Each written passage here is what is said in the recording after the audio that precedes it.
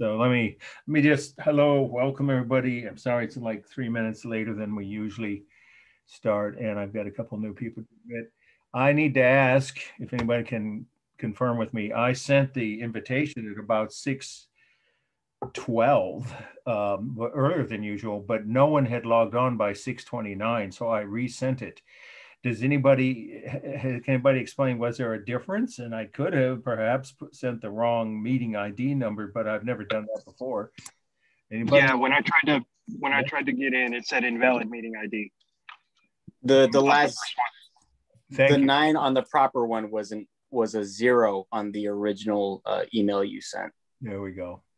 My sincere apologies. You guys explained the mystery. I know I was starting to think there was something else because they changed the login at the JC for the faculty, and that caused havoc for some teachers. But luckily, I knew that was coming because a tech person who helped me out 2 weeks ago gave me a heads up and showed me how to change my password. I mean, I knew how to do that, but other things that we had to do. They changed the procedure for logging in for us, not you guys, I don't think. Thank you. Sorry about that. Don't think it'll happen again. I will triple check before I send the next invitation a week from now. So it costs us like 3 minutes or so. So sorry about that delay. Let's see. I think there's still at least, there's anybody else that hasn't been admitted? Yeah, AT. Okay. Well, all right. So we have a lot to talk about. And the thing I think that many of you know by now, we're down to, was it 6 weeks before the final and 7 weeks before final exams week. And so before we get to that next week, we'll start with in order of when they are coming up, deadlines and helpful hints about your remaining 2 assignments, which are your second paper. It's due 1 week from tonight. I think everybody knows that, but in case you hadn't looked at the syllabus recently. So you got a week. If you hadn't already picked a work of art, you definitely want to do that by tomorrow and start the research. And you can send me, if you, as you could with the first one, only a few people did, but you can send me a draft of your paper before the due date, but don't wait till the night before it's due, like 48 hours before or more prior to when you submit it on the 14th, the day it's due. Then you have till midnight that day to turn it in before it's counted late, which is only 5 points off. If you need the extra time, you have that option. As long as you keep it to under 7 days late, it's only 5 points off. If it's more than 7 days or more, then it's 10 points off, and it doesn't go up after that. I know that's not typical. I've been told that by other professors, some of my past students, my readers. My daughter's high school teachers are taking more and more points each week. Something's after a while, what's the point of doing the assignment? But I would urge you not to push the deadline if you can't do it on time too much past a few days, because you've got, of course, 2 more things that you would, one you have to do and the other's an option. One is the final. Obviously, we need to review, study for that. It's not cumulative. I think most people know that, right? But if you don't remember, nothing before the midterm you need to even think about. Everything on the final will be from the first lecture after the midterm. Let me let this person in here. Okay. And so you don't want to, in other words, back yourself up to where you've got either 1 or 2 late papers plus study for the finals from my class and your other classes. And then on top of that, you might want to use the extra credit options. No one here has done more than 20 points. I will be sending 2 more reminders because there's enough time for you to think about what, if any, of the options you want to have added to your total. Well, that's interesting. It's a nice photo. Very nice. Where is that? Somebody sent that, or it's on their screen? Just curious. Okay, well, it looks like the coast of, not Ireland, I can't tell. Maybe it's somewhere else. I feel like it's a background. Where is it? I don't know. I just choose the background from It's very nice. Yeah. Anyway, yeah, because my wife's a landscape painter and she's always looking for new images to paint. Anyway, or takes her own photos of them. Okay, so let me go ahead and do the full, because yeah, I need to show you some things on the screen, which you may or may not choose to do a screenshot, or otherwise you'll see them if you want to replay this, of course, at any time before the final. It'll be on YouTube by, I'm going to say 8 p.m. because it turns out that it takes longer for some of these videos to process. and I have two of them, right, two different ones to do, and I try to do them both before I sit down to dinner Friday. So let's say by 8 p.m. on Friday, you can go back and review anything you missed if you join late or something comes up and you have to leave early.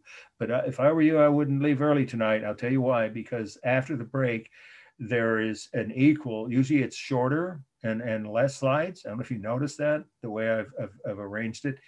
And that usually gives us a chance to end early. Well, we may end early tonight. I think the odds are 50-50. We'll end, well, maybe 10 minutes early, but not 20 or 30 minutes, because Japanese art and Chinese art have a lot of similarities, but there's many differences, and they're both going, there is going to be at least one slide on the final from both of these lectures. So what we'll do is, I think we can take an earlier break, and if that's how it pans out, I don't want to rush. And if you have questions, I prefer this. I'd rather you ask them as we go and in real time and verbally if you can, because I usually don't want to stop in the middle and check the chats during the middle of a lecture. But in any case, depending on how many questions there are, if we have an early break, we will end early. But the slides after the break, at least one of those, I absolutely can promise you will appear on either the slide identification, the test, the final is exactly the same format, same length, same number of slides, and or another one perhaps, or one other Japanese slide might appear on the slide essay part. Okay, let me let that person in. All right, so since your papers are due in a week, I resent everyone. I hope you all saw that. If you didn't, you can double check your student cubby. I hate that phrase. Sounds like grade school, doesn't it? Yeah, even middle school doesn't talk like that, at least not my daughter's peers. And in any case, into your student portal, I emailed a resent. I mean, the cover sheet's actually numbered differently. So that actually is a good thing to download that, even if you save the first cover sheet. It goes with your paper. Don't forget, please attach it if you can possibly do that into the same file, so it's all in one place when I or the readers start grading your paper. And of course, again, it has to be a PDF to be sure we can open it, A, and B, it should have your title, of your, right, art 1.1 second, or you could say short paper number 2. Actually, I think either one's okay. Second short paper or short paper number 2, underline and last name, first name. It's the same way you should have labeled your first, and almost everyone did. And I appreciate that. It makes it much easier to keep track of them and separate them from the other class papers. Okay, and then of course you also, some people forgot to put an illustration. I don't know how that happened, but there's 10 points off there, and there's not much I can do if you forgot it. I can't give some people an added advantage by letting you submit it a week or 2 weeks late when I catch that fact after your, file has been opened and graded. So just double check that you included the illustration and the cover sheet, hopefully in one file, and please send it to me here at Mark W. I'm not here, at my AOL email, because that's the system that works best for me. It has a lot less, believe it or not, less spam than the faculty portal does on, I can never remember, the faculty or campus email, Outlook. Yeah, Outlook is fine for questions, communications, or even extra credit, but for papers, I do recommend that you send them. I require, sorry, you please send them to AOL. Okay, I didn't see that. I wanted to respond to that notice, but was it a question that anybody had about what we're talking about? And now's the time. Yeah, please. Yeah, it was just really quick. Did you happen to explain it a little bit in the last lecture? Because I haven't watched the recording yet. I had to miss the last class, but about I got the paper, the email about it. Yeah, you're asking, did I explain what specifically? The architecture paper. Oh, yes. Very good timing. Yeah, you guys are, always helpful in keeping me focused. Sometimes I was going to mention this, but I might have forgotten until the break or at the end, when some of you won't necessarily still be hanging on. I hope you will, though, because that's your last chance to ask questions about this, before the papers due. Here's what I decided. I consulted with some of my readers, past students, and one or two other professors. And yes, my wife and daughter, and people that have taken art history classes. And I thought it should be an architecture paper, but I'm not going to force you to do architecture, because the point of either one of or second, first or second paper is for you to choose a work of art that interests you. But there is an advantage. So to answer your question, you can choose any type of visual art, but if you choose architecture and you have any questions about researching it, where to look for, the documentation. And then I said, everyone, I'm glad, I think it's why you're asking, as a heads up, resent that new, and I just graded this semester, new handout, a one-page file, a PDF rather, about how to write about architecture. It's slightly different than for instance, space. Well, it's on there, so I don't want to go through the whole thing. You have that in your student cubbies. But if you have questions, specific questions like this, if it's still not clear, don't hesitate to email me. But wait, don't, please. I mean, don't wait until the night before it's due. There is, I can tell you this, though, it doesn't mean necessarily it applies to all students in all my classes, but it's been a general trend that students who write about architecture usually almost always get an A. And it's not a bias I have. I know it probably sounds like it, because I've told you guys that's my main area of expertise. That's what I have my master's in, and I've written several books on architecture. But if you choose to use one of those books, it's not going to give you an advantage. That would be totally inappropriate over anyone who uses any other book about non-architecture. So in other words, bottom line, it's your choice. You want to write a painting, a drawing, a photo, or a building. But if you write about a building, I can't help you write it. That wouldn't be appropriate, but I can help you, point you in the right direction. And that often helps students. Plus, it just expands your knowledge and your awareness. And if the art history classes you're taking, this or any other, have any purpose beyond the grade, if you don't care about anything but the credits, okay, fine. But most students are more, what can I say, open to new things than that. So if you want to have any kind of, increased awareness for future, whatever it is, travel, if you're going to go travel to other parts of the world or even parts of the US, knowing about architecture when you get there, it enhances, it increases. I've had students send me emails from years ago when they were in my class, and then suddenly one of them was in Paris when the Notre Dame started burning, and that was a moving email. She was in tears watching the fire, and they didn't know if they could save it, as they did, right? Irreplaceable, whatever your background or knowledge of Gothic architecture. I mean, that's literally an irreplaceable human resource. It's on the UNESCO World Heritage. So anyone who writes about architecture, you have that benefit, even if it doesn't necessarily immediately translate into extra higher grade. But I can tell you, the students who choose the architecture papers, and if they ask for any guidance from me, just to help point them in the right direction, that kind of guidance, they almost always get an A. But you don't have to. Okay, so I hope I answered your question. Is there anything else about that? So you choose what you want to write. But definitely get in touch with me if you do choose to write a piece on architecture and you need any, helpful suggestions or guidance. Okay. Thank you. It is my area. It's what I have my master's in.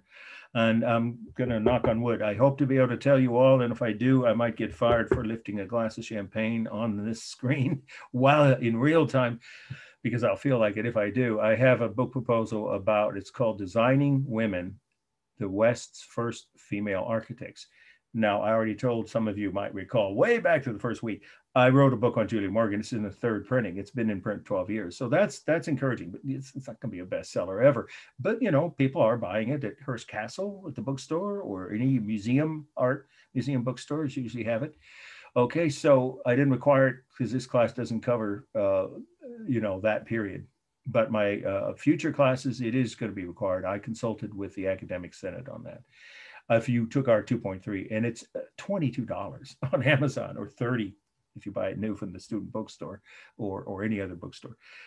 Anyway, the point is that the new book would be not just taking off from, she's the first woman architect in American history, the first one to get a degree, a professional master's, they call it masters in architecture, from any university. She had to go to Paris to do it because no American university was offering women even a chance to take a class. Isn't that ridiculous? How many women architects now? A third of all architects are women now, at least in this country. I don't know about the rest of the world. And she designed more buildings than Frank Lloyd Wright. She produced him by 200 buildings. And she had all that prejudice to overcome against women being incapable of designing good buildings. She designed 750 buildings, of which nearly 700 still survive and are in perfectly good use. A remarkable woman. Okay, but there were half a dozen other women in her time frame who were inspired by her example, and nobody except the people in those cities where they worked all over the Western US, and actually 7 states. Yeah, because including her, she's California based. Her work's not just in California. And these architects design, for instance, I'll give you a quick example. If you ever go to the Grand Canyon, you're going to see buildings by a woman architect from the early 1900s. And nobody knows that except the architecture buffs and maybe the National Park Service rangers. Some of them might know that. And she was, very successful also with hotels and housing projects, including for low income. We're talking about 100 plus years ago. And of course, being a woman, again, she had to overcome all kinds of prejudice. Mary Coulter was her name. She was based in Arizona. So a book on that subject, I would think, might have some relevance for women artists and people who want to become, whether they're men or women or they, whatever. If they want to go into architecture, I hope books like the ones that I have written, and a new one I hope will get accepted. It's sitting with a publisher in LA who's interested in it, but of course, they haven't given me an answer, right? I've told you. So that's my pitch on architecture. It's enough said, because we have some architecture slides, in fact, tonight, more than usual, but they aren't about California architecture, obviously. China. Okay, before we get to that, the first topic, any questions anyone else has about extra credit, your papers, or grades? And of course, I'll stick around as I always do at the end, and as long as anyone still has more questions if you need to. Anybody else have any other questions? All right, so let's give you a very brief overview of what we're going to see. So we want to get, because I know we had a slightly later start, to our first slide, which is China before 1300. Well, maybe you already know this, but if you don't have to write this. But you should be aware of this. It applies to all the slides from the syllabus on China tonight. That is, China is one of the oldest urban civilizations on Earth. China was already having, cities and urban, societies, divided, skilled, they call it skilled labor, division of labor. That's the phrase economists use. And those people in different professions who lived in cities and produced, a vibrant economy. That's what you mean by urban civilization. So they're one of the 5 oldest urban civilizations on Earth. I think I've mentioned the others, but in case it's not obvious. India, Babylon, or some people just call it the ancient Near East or Middle East, Egypt, and Mesoamerica, which I know some of you have either lived in or come here from or traveled to, right? Mexico and Central America. So we're looking at, in order of course, we covered that already, tonight, China and then Japan. And they're very, very similar in some ways, but there are major differences. So China, you probably already know this, so we're going to get to the first slide now, is also the most populous country on Earth with 1.4, a little over 1.4 billion. But India is fast gaining on them, and there will be, not too long from now, there will be, a day, probably the next 5 years or less, when India becomes more populated than China. China has almost exactly the same land area that the US, and it has 4 times the population. So that's an easy calculation. You don't have to be a math major. It means they're 4 times the country of China today. It's 4 times more crowded. Plus, it's the 2nd largest economy in the world, and it's gaining, and probably it's growing faster than we are, although this year we'll probably match their growth rate, but they've grown at twice the rate we have, their economy, for over a decade, if not longer. So sometime in the next 10 or 15 years, they'll become the world's largest economy. Okay, so a little bit of context. Now, the first slide on this is really remarkable work that I bet a few of you have read about because it's so famous. But let's now go to, there we go, maximize. And I need to make sure you guys can see this, right? You guys can see this? Yes? Yes. Oh, good. It helps to have just even one confirmation. Okay. All right. So this first must know is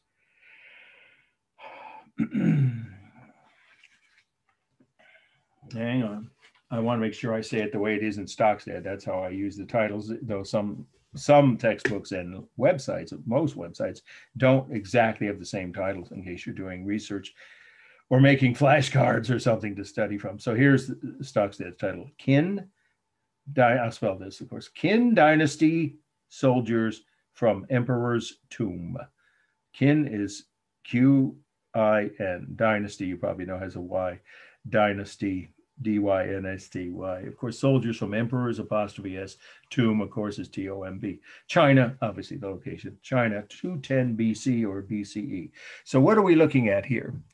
Well, we're looking at a life-size army, and that is the right way to start writing about this, the meaning of this in your notes.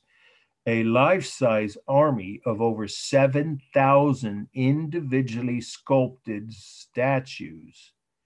They're made out of clay, but that doesn't matter just because they're not, stone. Well, obviously they've survived. We'll say, how did they survive? Yeah, usually clay is very fragile. We'll talk about that in a few minutes. But first, to just start out with what this is, what you're looking at. Again, it is a life-size set of over 7,000 soldiers made from clay to guard the first emperor of unified China's tomb, as the title tells you.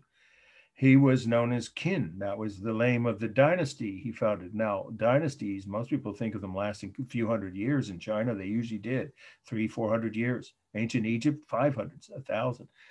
Not this dynasty. So I'll say it again. The Qin dynasty, that's the emperor who ordered these sculptures of soldiers to guard his tomb. Of course, he ordered that before he died, while he was alive.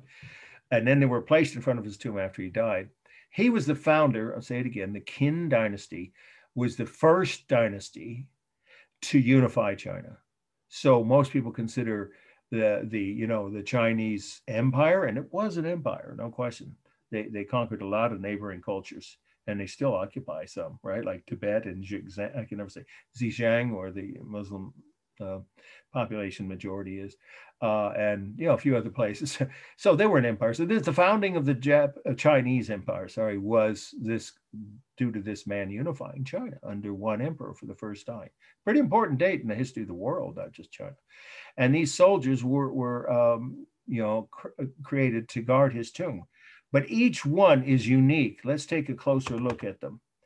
I'm going to have some details of them, but even in this view, when you'll get closer to this, you probably start to notice no two are alike. That's a really important fact about them. This is unique. There's no other site like this around the world that I've ever read about, at least, that no one's ever documented. These figures are life-size, wearing their uniforms and their hair, in a top knot, the way they were supposed to when they were in the military. And they are all sculpted probably from real live soldiers who were alive at that time. In any case, no two are alike. And I'm going to prove that to you here now with a close-up. Look at their faces. They have different expressions. They may look very similar, but you can see there are differences in their details on their hair, their overall expression, as I was saying, of course, but also even the way their armor is. Like, this guy's obviously taller and a bit heavier than the man next to him, and this man looks like he might be possibly tired, if not asleep, on guard duty. Of course, that could get him in trouble. Anyway, the point is that they are very lifelike and amazingly detailed. Each one is a work of art worthy of, and museum, I would call it that, museum quality work of art, each one of these. And when you put them together, it's almost mind-boggling. They are unique. There is no other collection of figures, carved figures, of any culture or any ruler from any period of the past that matches this in terms of size and the amount of detail of each figure. But it's not just soldiers. In fact, that's what the big point of what I try to make is not. It's not obvious in Stockstead that this is a collection of first the 7,000 soldiers, right, and then look what's behind them. All of the support of an army. An army travels on its stomach. You may know that quote from Napoleon. it's been true since the first armies ever marched. So there are also hundreds of horses and carts which were created. And then here are some of the support staff here. You go up close and we can see each of them has, I know these two look very much alike, but they've got different expressions. And these are not soldiers, although they are probably in there, are in the Chinese army of that day, but they're support staff. They're logistical, well, you could say whatever you want. They are the people that brought supplies to the army. And so it's amazingly detailed. The fact that the artist and the emperor himself ordered this, I'm sure, was recreating an entire army as though they were ready to go on the march. But where are they and how were they found? That's the last part of the meeting. So let's go back to the first view, because if it's on the exam, this is the view you'll have. Okay, well, they were buried for thousands of years, well over 2,000 years. By the way, that dynasty, I forgot to finish the point, is it only lasted 2 generations, the father, then the son. And then the son, when he died, the grandson, I guess it would have been, didn't succeed in taking the throne of China. Another dynasty took over. So it was only a short-lived dynasty, but it's still an important one because it's the first one to unify China under one emperor. Okay, so these figures are... Did the previous generations pave the way to unify China, or were they solely... Good point. Yes, there were attempts to unify China. There were wars in which maybe even 2/3. I just read a book on the history of China. It's excellent. And if I think of it at the break, I'll hold it up to the screen. By the way, I forgot to hold up to the screen a chart that I took quite a bit of time to hand print on how you could still get an A, even if you didn't get an A or a B on either your first paper or your midterm. So for some people, that might be encouraging. That's an exercise I usually takes like 3 minutes or less. I'll do that at the start of the second half after the break. Okay, but to answer your question, yeah, you're right. There wasn't that there was never any attempts or even some partial unification. These were different kingdoms that fought with each other. But he's the first one that succeeded in unifying all the kingdoms at that time that were basically the same background. They had the same language and ethnic origin. Han is you may know that, capital H-A-N is the majority population of China is Han. But of course now they have two different, dialects of, they're not the same language, right? Northern and Southern China, right? Mandarin and Cantonese. And I've been to China and I was only in the Cantonese area, but I met many people from the north who were visiting their relatives in the southern parts of China. And you could tell the difference in the way they spoke. It's about as much difference as there is between, say, Dutch and German. You don't know what I'm talking about. Some of you, but if you ever go to Europe, you'll notice. You can almost understand each other. So this, in other words, to answer your question in a nutshell, there were attempts to unify all of the different kingdoms before this over several hundred, even maybe 1,000 years before the Qin emperor and that dynasty was formed, but none of them succeeded in unifying. I was just curious if he was like the most exceptional ruler, if he just swooped in and took credit for everyone else's work. Well, he was an exceptional ruler. That's a good question. Yeah, yes, he was. He was someone who had, obviously military skill, but he also was inspirational because the other kingdoms didn't try to rebel once he conquered them or occupied them or had his army occupied them. So yeah, he was both. He was, he was able to, I don't know if you meant when you said swoop in, to conquer through military skill, right? And of course, an army that was well trained. And that's what I'm sure these people were images from his real soldiers. I got to believe that they're so distinct and individual. A and B, he also was inspirational enough that people accepted his rule even when he came into his army came to their territory as a conqueror. They didn't try to rebel. They accepted him, and he was a popular emperor. Okay. And his son was, I think, but I don't know that for sure. So just say he was, yes, inspirational, and people accepted his, unification after he conquered their kingdoms and unified them and told them, okay, from now on, I'm boss, right? So yeah, he was unusual. Okay, so let's then finish up the meeting here. Where were they when they were found? They were found in the late 70s. I actually think I know the year, but you don't have to get that. They just say you could even say the late 1900s, the late 20th century, but it was the late 70s, 1970s. And it was during a construction project for, I don't know what it was. Somebody told me it was a shopping center. And then I heard, no, it was a housing, but it doesn't matter. Just some large construction site. And they were accidentally discovered by the construction crew. First, they found maybe one or two. For instance, if anybody's seen Lara Croft, Tomb Raider, anybody? She beheads some of these Angelina Jolie's character. I'm sorry. Of course, they didn't let her film that, but they had to reproduce a huge percentage of these figures. That must have been an expensive set for her to go around chopping with her sword. I don't know if you ever know that movie, but I think there were two. Right, there was a sequel. Anyway, these heads were missing when they found them.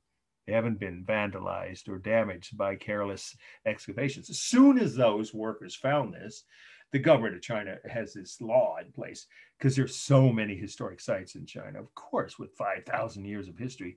So they stopped the construction project and they slowly have excavated around them. They are in a shed. Here's the last fact about the main. Then we'll do a form analysis. They're in a giant shed protected from rain and other weather. And they are viewable only by a arrangement. I mean, they're not like open to the public. Anyone can just walk in, like in a museum, and pay a fee.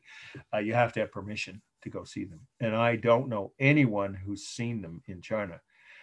They were discovered in a part of China that today we call Central China, the Central Coast, near Nanking, which is the city that the Japanese occupied and killed 300,000 people in World War II. You may have heard of that incident. Yeah, that city is more famous for World War II history, but it's also near, it's not as old as these, but that modern Chinese city or recent Chinese city is the closest big city. So it's, if you look at a map of China, it's right in the center of the coastline. So the central coast of, slightly inland, of course, of China is where they had their capital, the Han Dynasty. And these soldiers were placed in front of the tomb. Now, a question no one I've heard has answered yet. Anyone wants extra credit? Easy 5 points if you find it, an article and you forward it to me. The actual article, not just a link, right? For any art history, topic. But one good one would be, well, what happened to his body? And was his tomb intact? And if so, was his body in that? I've never read that. I think it disintegrated. I'm guessing they didn't find the body because no one ever talks about that in all the research I've done. Because they're supposed to be in front of his tomb, and you'd think that then the tomb itself was intact if the soldiers survived like this by being buried. But maybe the tomb was not buried. Maybe it was above, the level of the ground at that time when it was found, and maybe that means it was all deteriorated. I don't know. You don't need to know that for the exam. You can just remember the facts. Remember, it's only 6 sentences you need to write. That I've given you well more than that, of course. Okay, let's do the formal analysis. If this is the view, I think you can tell that these are cool. They're actually a greenish gray. I've seen better close-up photos of them, but it's either way, that's a cool color. They are not a warm color, even if they've been worn a little bit here and there, like on this guy's sleeve. Yeah, so you could say parts of them appear to have warm tones, but that's not how they looked originally. They were a greenish gray clay color, like clay tiles. That Japanese and Chinese prefer blue and green tiles. They don't use red tiles the way Western historic buildings and modern Mediterranean houses do. Yeah, here in the West, meaning, from Europe and the Mediterranean all the way across the Atlantic, in this hemisphere, red clay tiles preferred tile color, but there it isn't. So these are a cool off gray or grayish color. They are life size. So for space, there are 2 things. One, they are life size, roughly 6 feet tall, the average. So these soldiers were, taller than most people were, adult men were then. But they're all around 6 feet. A, and B, there is a technique, and of course it's overlapping. Their clothing overlaps and their armor overlaps their bodies. And I guess you could say their hair overlaps their head. And then we have the rhythm. Of course, the human body's repeated with their arms, heads, they're all standing, like at attention. And so they are stable. There's not much dynamic on each figure. And they're lined up, look at this, in rows that make them balanced. Each figure is balanced, and the arrangement of the entire set of figures adds up to, again, left to right and top to bottom. draw a line down, around the waistline. These figures have, equal areas above and below the waist, roughly, like most intact adult human bodies do. And so each figure is balanced, and the overall arrangement of them are balanced. And then we have the simulated texture, superb. It's, again, I'll just show you as a close-up. Yeah, on their faces, on their armor, on their hair. Actually, they're wearing caps, some of them, over their hair. And this guy doesn't look like he's got one on. So I guess some of the soldiers might have different hair. And then the simulated texture also on the horses and the carts. All the items, or objects, I should say. The human figures, the horses, and the carts have superb realistic simulated texture. It's all done with carved line, of course, not painted. There's no technique for modeling. These were buried underground, so there was not even sun shining on them. And then let's see, mass, well, they're, I guess it's in this order. The horses are the largest mass, then the carts, and then the soldiers. There's just three main sizes there. Okay, I think that's, any questions before we move on? All right, let's get to the next must know. We're doing pretty well on time. This is one of my favorite slides. And if you go to the Asian Art Museum for 10 points extra credit, I think it's open again, pretty sure it is.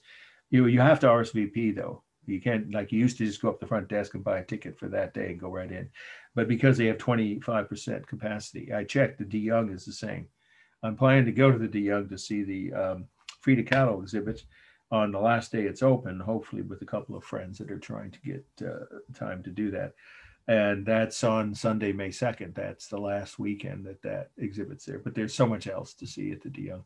They are at 25% capacity, and they're booked ahead about 3 weeks. So be aware, if you want to get extra credit from a museum in San Francisco, at least, you need to plan ahead. Okay, so this is the second must know, and it is, hang on, I always have to, hang on. Yeah, I always have to read. Yeah, there we go. Let me close my notebook, because that's where I keep my other class records. So here we go. Tang, T-A-N-G, Tang Dynasty Camel from Tomb. Again, Tomb is T-O-M-B. So Tang, D-A-N-T-A-N-G. Someone said, like the drink? Yes, I guess they still make Tang. Tang Dynasty Camel from Tomb, China, of course, date 750 AD or CE. Okay, why are we looking at a sculpture of a camel? Because it's a good example, a classic example of the high level of skill of sculptors during a very prosperous dynasty. The Tang, with the T again, Tang Dynasty was a golden age in Chinese history. It was a period of, this is all part of the meeting, of course, now. It was a period of stability, political and economic prosperity. So political stability, I mean, they weren't fighting with each other, these kingdoms. The Tang emperors were very popular, and they helped establish the government bureaucracy, which again, people, think of that as a negative word today, I guess, but, try to have civilized society without a bureaucracy. Doesn't happen, doesn't work. So they were, or urban civilization anyway. So they were trained, the officials, the government would send to the local regional, governments were trained by the emperor's, assigned, right, experts, whether it was in, they had postal service, mail, and tax collecting, of course, but they also had services, like helping the farmers and, distributing food, obviously. So just say all the government services were regulated and well run. You just keep it simple like that. And that's what we mean by a well-functioning bureaucracy. So they were popular, the Tang Dynasty, and there wasn't any rebellions against them. Well, there might have been a few. There always are a few people on the outskirts of any empire that are going to rebel, of course. But the main population under them, most of the Chinese, the Han, H-A-N, dominant population of China, they were very, very satisfied with, and therefore happy to live under the Tang Dynasty. But they also encouraged the arts. That include literature, poetry, of course, and other kinds of writing, music and sculpture. And look how detailed this piece is. I love this. If you go to the Asian Art Museum in San Francisco, there's a room full of these, but this is a little more refined than the ones you can see in San Francisco because they're a little bit later. So let's go take a look at what we're looking at here. Well, this is a group of merchants. You might think, wait a minute, they all look like musicians. Well, they're both. These are businessmen, you could even say traders, if you want to say, because that's sort of what they were, making a trek across China by camel. That's the way they went along the Silk Road. If you don't know what that was, you don't have to for the exam. But if you want to write it as part of the meeting, that was the route, the main route that had been around since before the Qin dynasty for thousands of years. The Romans and the Greeks under Alexander the Great, that far back, were using the Silk Route to get their goods back and forth to trade with China. So China, by the Tang dynasty, was a prosperous, if not the most prosperous society in the world because Rome had fallen. When Rome was around, it was probably the wealthiest empire. It was the wealthiest empire during its heyday. But now Rome's long gone. Europe's in the Dark Ages. So the probably most advanced society on earth at that time was China. And they would send caravans, so it wouldn't be just one camel, but a whole caravan across their deserts and mountains into where?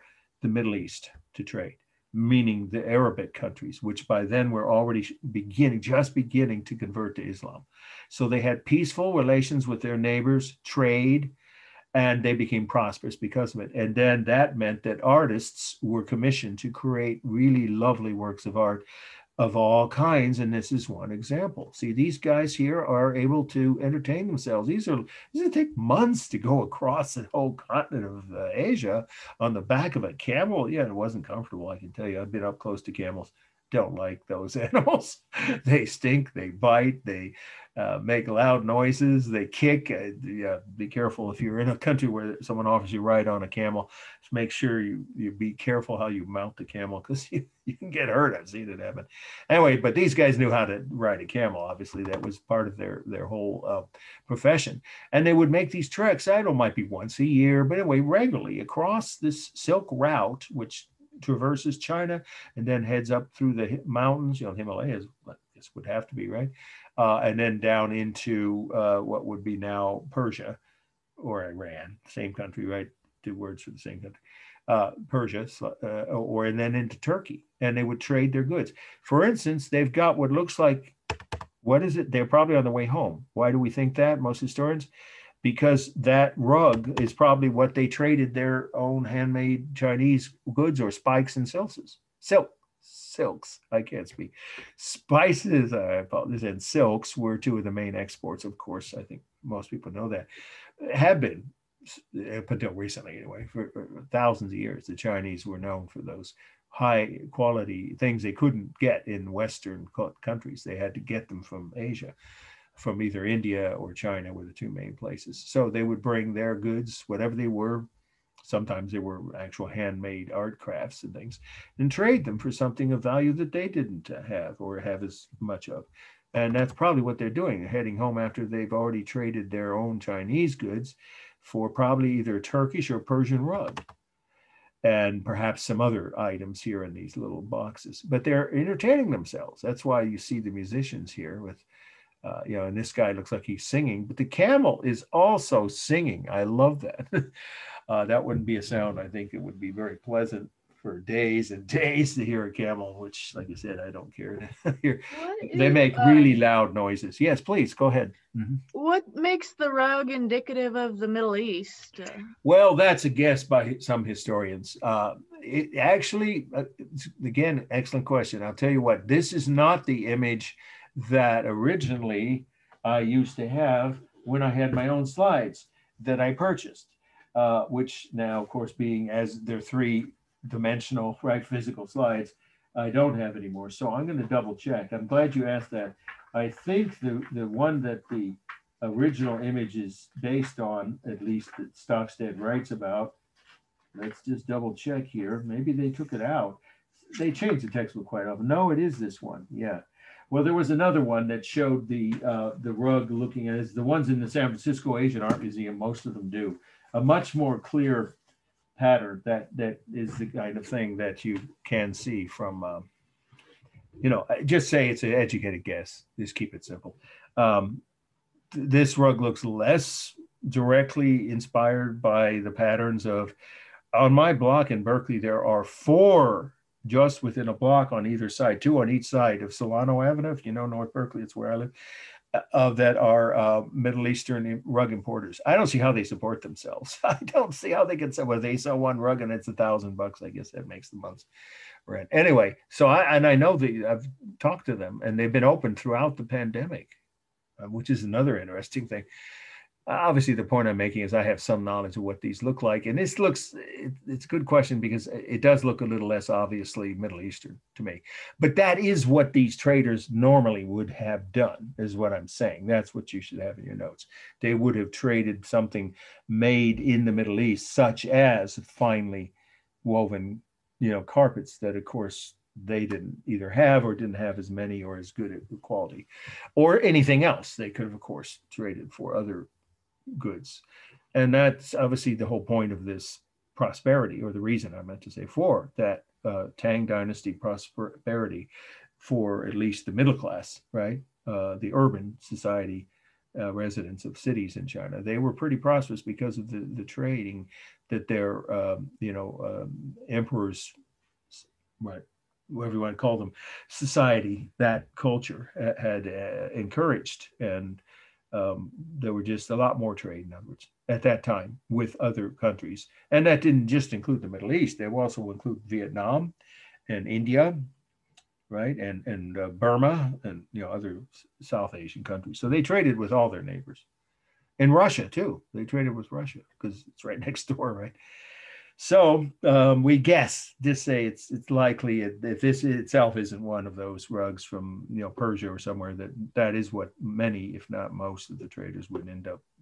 Yeah, I mean, I know that the Middle East is known for their rugs, or like Persian rugs. I've heard that phrase held in esteem, but I was wondering if there's something specific about the design, or just the fact that it's a rug. I'm not that much of an expert because I've only looked at a few of them in the shops here. I didn't go into them during the pandemic because I didn't know if, you know, whatever, the guys behind the desks, and they were buying desks that run those shops, weren't wearing masks. So I didn't want to go in, but I have recently.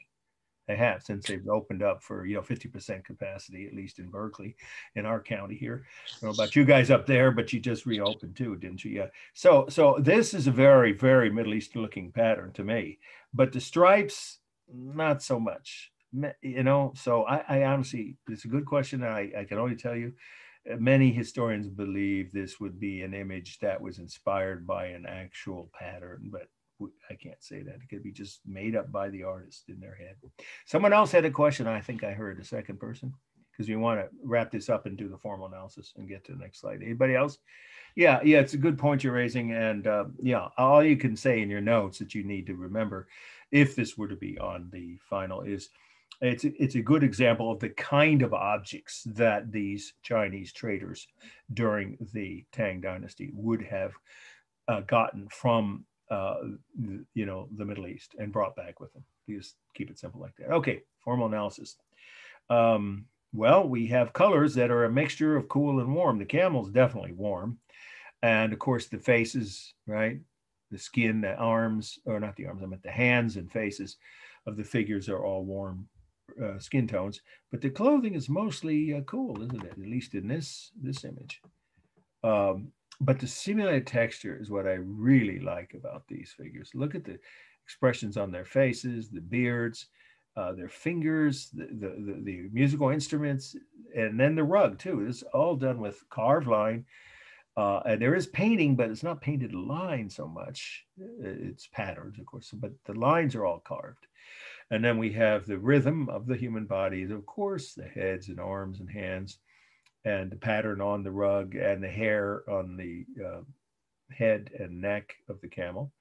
There is modeling from a museum light. There's no technique for modeling. If you break it down into masses, the camel's the largest, then the rug, and then I guess the tallest man, because he's, you know, the one you can see the most of, who's standing in the middle. He would be the third largest. And then is it stable or dynamic? I think it's mostly stable, because these guys are sitting upright. their backs, their body, except for the bottom, portion of their legs. But even this guy here, one of his two legs is almost at a right angle. And then you have this man standing upright. The camel, yes, it's curved a bit on his neck. That's true. But the rest of the camel's body, from the legs to the top of the hump, is mostly dynamic. So it's both. But I see it as a little more stable than dynamic. But that's a call you can make. For space, it is about 2 feet high, so smaller than life size, three-dimensional object, about 2 feet high, with overlapping, of course. There's no other technique. There's no diminishing size or anything. This is a three-dimensional object. The clothing, of course, overlaps the human figures, and they overlap the instruments they're playing, and of course, the rug they're sitting on, and the rug overlaps the camel. And then what are we missing here? Texture, modeling, line. I think we've covered most of it here. Oh, balance. Is it balanced? I would say so, roughly. If you do a line down here, but there are people who feel, because the cab wouldn't argue with this if you felt that the camel's neck sticks up so much that, because there's not something at this end here, obviously that's of equal height. But to me, with the guy who's standing, I think of it as a roughly balanced left to right. Top to bottom, again, it depends on where you draw the line. So again, I give you guys some flexibility. I hope you've noticed on the gradings on your papers and on the exam, on the midterm. If you see things slightly different than I might have stated in the lecture, or that is in Stockstead, as long as you explain why, you'll get credit. So, but to me, it's roughly balanced, left to bottom, and left to right, sorry, and top to bottom. Okay, let's go on to, this is not on the syllabus, but I just wanted you to see, this is a remarkable figure. So you can just listen for, like, let's just say 3 minutes or so before we get to the next must-know. We're still going to take our break a little early tonight. I think that's going to work out. This is one of those Buddha figures that was destroyed by the Taliban. You may know about this, right? Or it's similar to one, I should say. I shouldn't say it is, actually. This one, a seated Buddha from a cave, is one of, not the, but one of the largest Buddha's figures ever carved. And of course, at this point, we have our terms, right? Remember, that handout needs to be out next to your laptop at all points. We did define Buddhism and Hinduism last week, right? So at least very minimal, summary of what those two, not even really, can't call them religions, but some people do, philosophies or religions, what they believe and what they teach. Remember, those two terms, very high probability, one or both will be on at least on the true false section of the final. Okay, so I'm just showing this to you to show you that it was a common theme throughout Asia, not just in Afghanistan, where it was this one.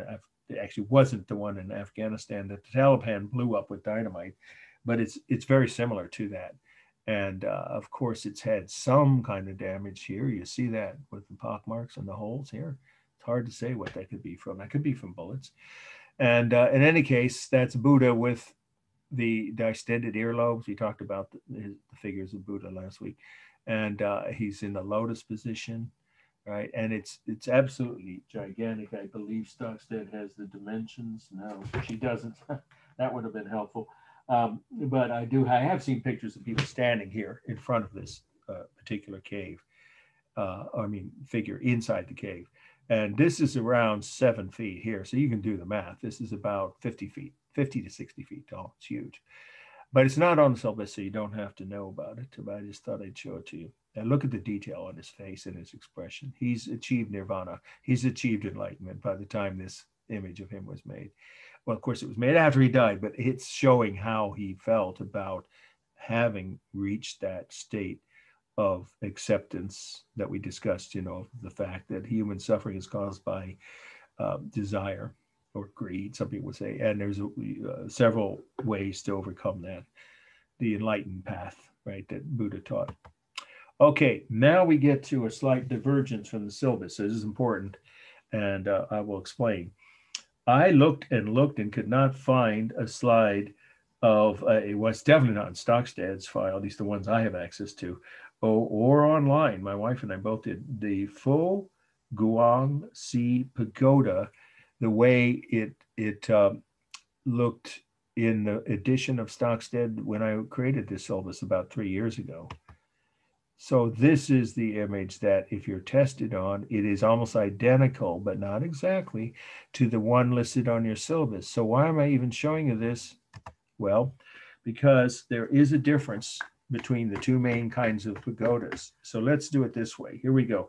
The next must know, I'm going to keep the name the same, so you don't have to write something or cross anything out.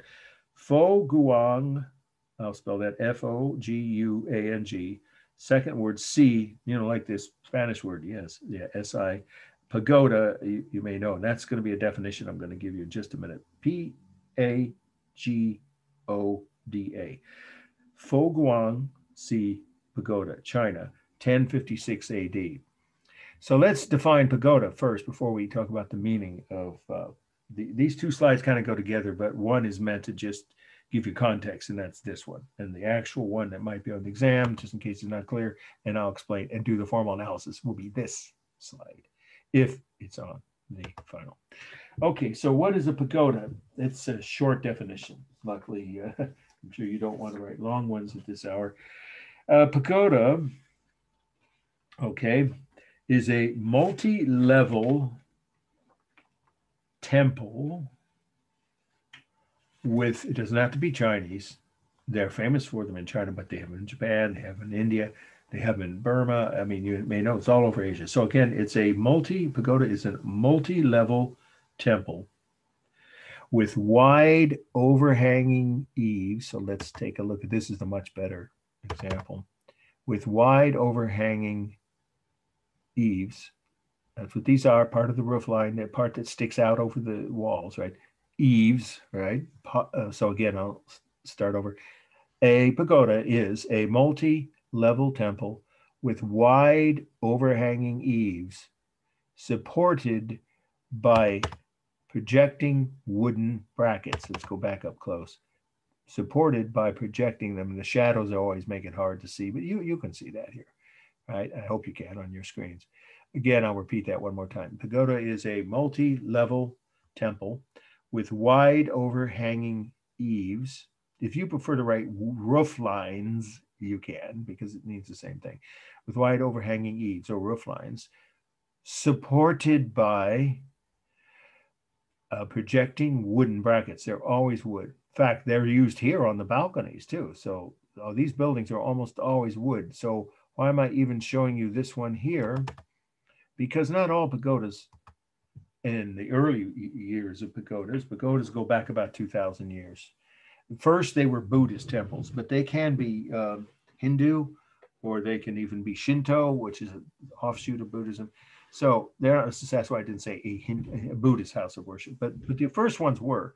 So what we have here is an early form of pagoda, and all you have to write about it, and we'll go past this and you can just focus on the slide that might be on the exam, the next one. But you notice it's not wood. This is how they built them in China early on. When Buddhism first came to China, the pagodas, their temples, some of them were just one stories. That make them, they wouldn't have been then officially or technically pagodas. Just a single floor is not a pagoda. So any of their temples, whether one story or more, were mostly made out of brick. I've seen them. I've climbed some of them. There's one in Canton. Oops, I said Canton. Guangzhou. When I was a kid, it was called Canton. The largest city in southern China. Fascinating. Much older than Beijing. Much older. Wonderfully friendly people. I can recommend that. If you go to the north of China, it's kind of polluted and crowded, and just as busy as any big American city. But the pace of life was much more calm. And I don't mean calm like, there's plenty of traffic. And it's a city of 10 million people, like as big as greater Chicago is. But the pace of life was slower, and the people were so friendly. I really am glad I did that. I took a side trip from Hong Kong by train, and I only had 3 or 4 days, but I'll remember that visit the rest of my life. Everyone was wonderful. The city was so full of historic buildings, including 9-story pagodas, some of which were wood, but many of the oldest ones were like this. This one's from 600 and some. You have to know this. We're going to go to the next slide, the must know, in just a minute. But just so you can see how it has the same shape. the wide overhanging eaves. But of course, they're not wood, so they don't have obviously they don't need, and therefore there's no reason to have the brackets, the projecting brackets. And so the earliest Buddhist temples in China were made out of masonry, either stone or brick. So now we get to the more common type of temple like this one. And again, this is a pagoda. And I gave you the titles, that's right. Fo Guang Si Pagoda, 1056. So now we're looking at the time by which this was built. Here's the first fact about the meaning. Buddhism had become the dominant religion. What did it say? Because most people call it a religion. So we'll call it a religion, even though technically it's more of a philosophy of life. We'll say dominant religion. Buddhism, by the time this temple was built, definitely became the dominant religion throughout China. It was encouraged by the emperor and his family and his inner circle.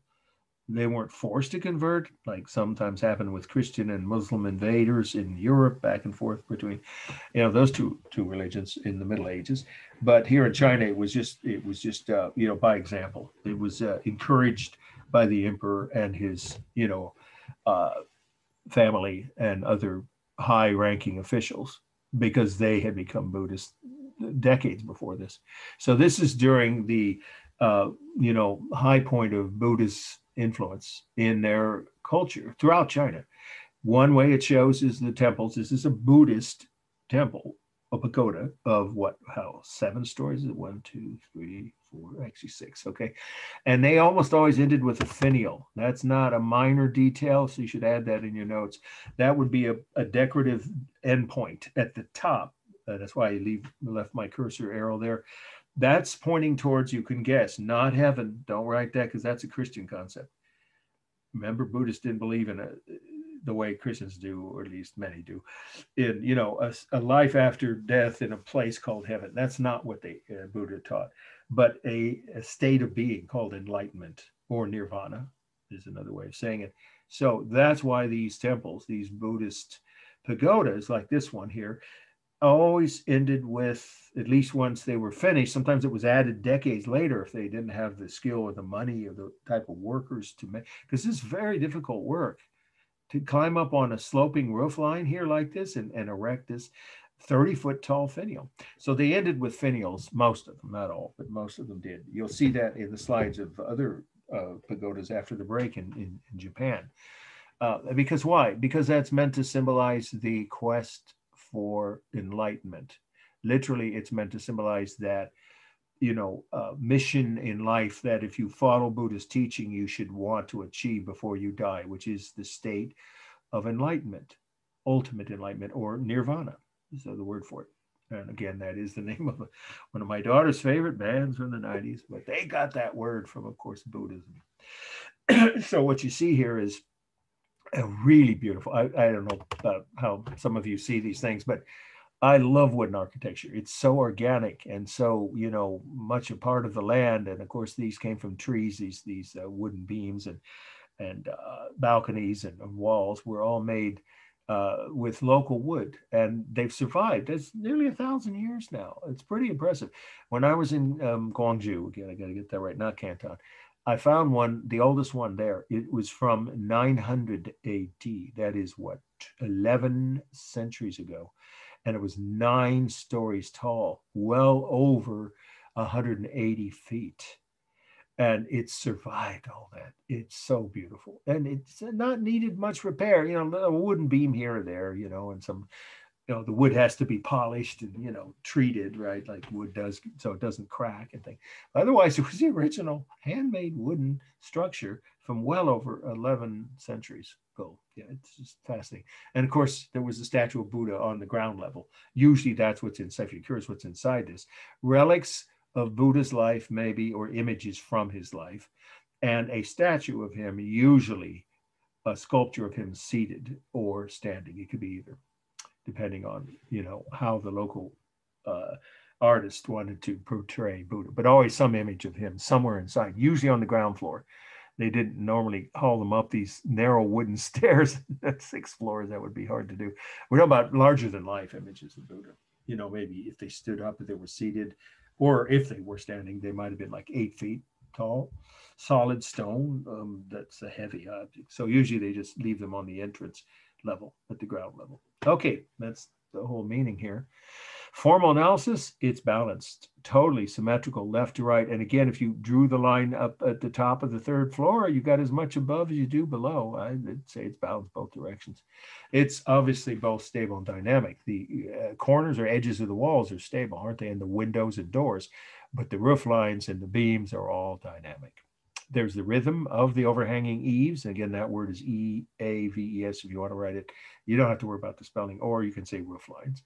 They obviously project outward at an angle, therefore they're dynamic, as are the beams, right? All of the beams are at a diagonal.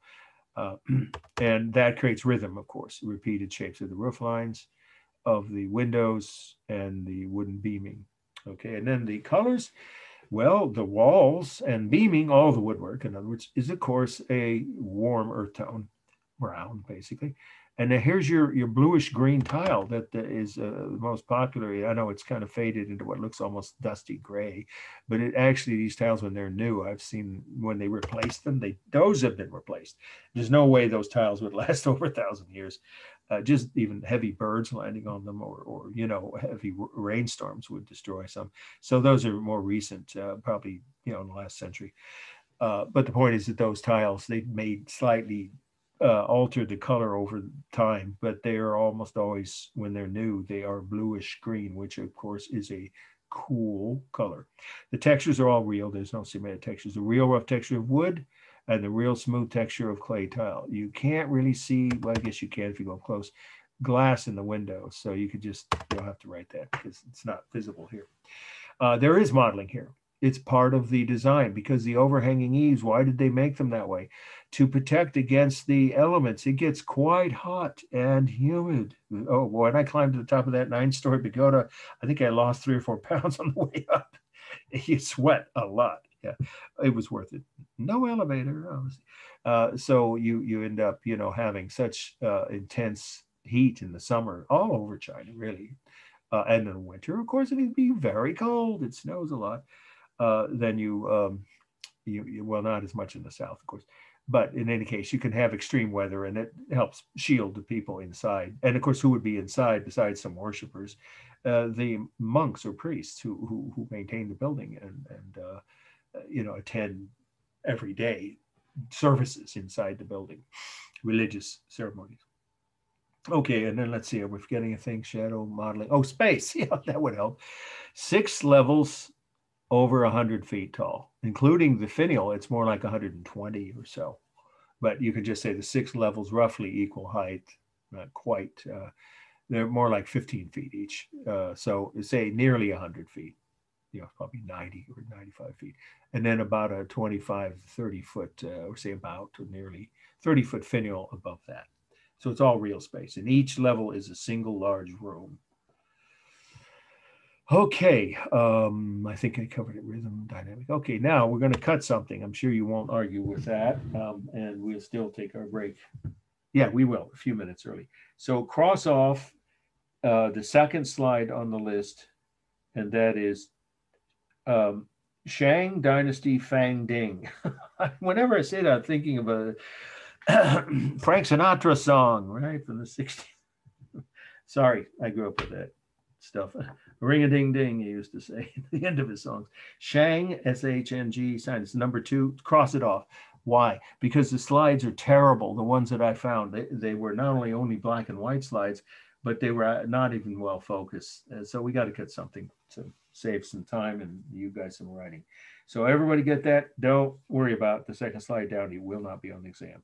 Now let's move on though to this one, which is the 4th slide down. Very important. This slide, definitely not cutting it for the study list. Travelers, plural, right? Travelers among mountains and streams, just like it sounds, is the title. Travelers among mountains and streams. We know the artist's name, Fan Kuan, and it's 2 words, capital F-A-N and then capital K-U-A-N. The date, remember little c you can ignore. That means we don't know the exact year. It's already rounded off to the century for you, 1000 AD or CE, whichever you prefer. Okay, why is this so important that I won't cut it for the study list? Because it brings up our next definition, a whole technique of art, visual art, that was invented by the Chinese and that most Westerners never heard of, let alone know what it is. So it could appear, this definition, on the final. So here we go. It's at the bottom of the page before pagoda, right? So if you flipped over to pagoda, turn back to the previous page. Here we go. Chinese three-tier perspective. I'll explain how that applies to this after I give you the definition. Okay, I'll repeat this. I'll say it slowly and repeat it once. Chinese three-tier perspective. Okay, it's a technique for depicting space invented by Chinese artists. This is one of them. Some people think he's the guy that invented it. We can't prove that. Again, the first part of the definition. A technique for depicting space invented by Chinese artists in which three things, so it isn't short, sorry. Three things. Objects in the foreground are shown larger and clearer. Again, you can say sharper if you prefer. I'll say it again. Number one feature is that objects in the foreground, like the rocks and trees here, at the bottom, that's the foreground, right, are shown larger and clearer. Number two, the middle ground is shown with a hazy, misty look. You see that? That's like clouds and mist rising from the valley below, right? So again, number two feature, second feature is objects in the middle ground are shown with a hazy, misty look. And then number three, the last part of it, the definition, objects in the distance are shown smaller and clearer. In other words, the clarity repeats on the distant objects. You see them at the top of the mountain range here, these trees, right, or they're more like shrubs, right? And the rocks, look how detailed it is, but they're obviously smaller than these rocks here individually, and the trees are obviously larger. I'll repeat that, okay? A Chinese three-tier perspective is a technique for depicting space invented by Chinese artists, comma, in which number one, objects in the foreground are shown larger and clearer. Number two, objects in the middle ground are shown with a hazy, misty look. And number three, objects in the distance are shown smaller and clearer, smaller proportionately, each object. I don't understand the clearer part about that on the far ground. Well, is this clear here? Yeah, no, it's important. That's what we're here for. See this? You can't even see the wall of the cliff here. It just like it disappeared. That's because they are seeing this from the point of view of a landscape painter or something. And that's what this is. This is actually a painting. And I'll explain who the guy was and everything in a minute. So you see how this is sharp and clear here? Look at these rocks, right? Yeah. So look at that. Yeah. Then that disappears in this section, which is because it's above the foreground. We just call it the middle ground.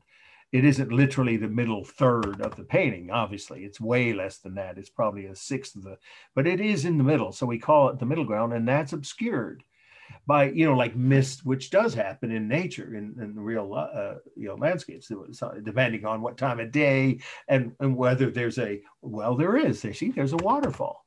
So that would lead to, of course, a body of water, which might have mist, especially in the morning, right? Rising. I'm just curious what the thought process was, because from my point of view, when things are further away, they're more hazy, not more clear.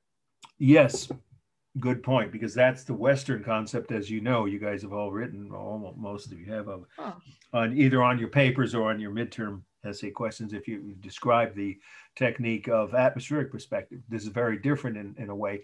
And yet, in some ways, it is a different version of that concept. They're seeing these things further away as though they were, I guess, like a bird in flight, right? Or someone who's just visualizing what the mountains in the distance would look like when there's no mist over them. Yeah, it's a good point you're raising. And again, I can't explain it better than that, but I think you get the gist of what we're saying.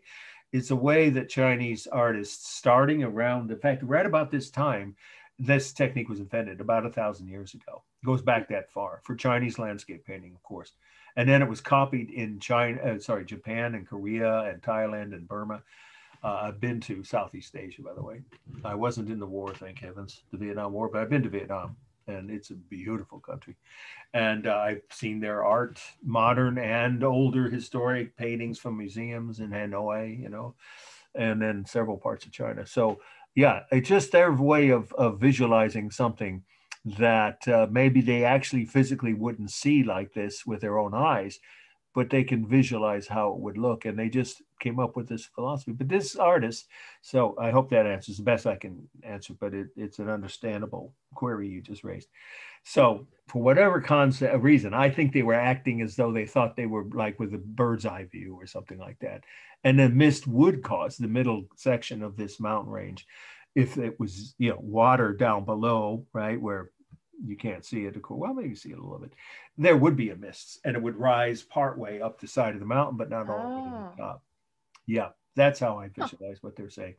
And of course, they were also being poetic almost, literally. Many of these landscape paintings had poems attached to them.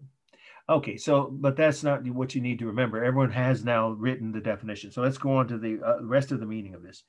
Okay, this was by an artist who was the most successful landscape painter of his day, or of his time, his era, if you want to say his era.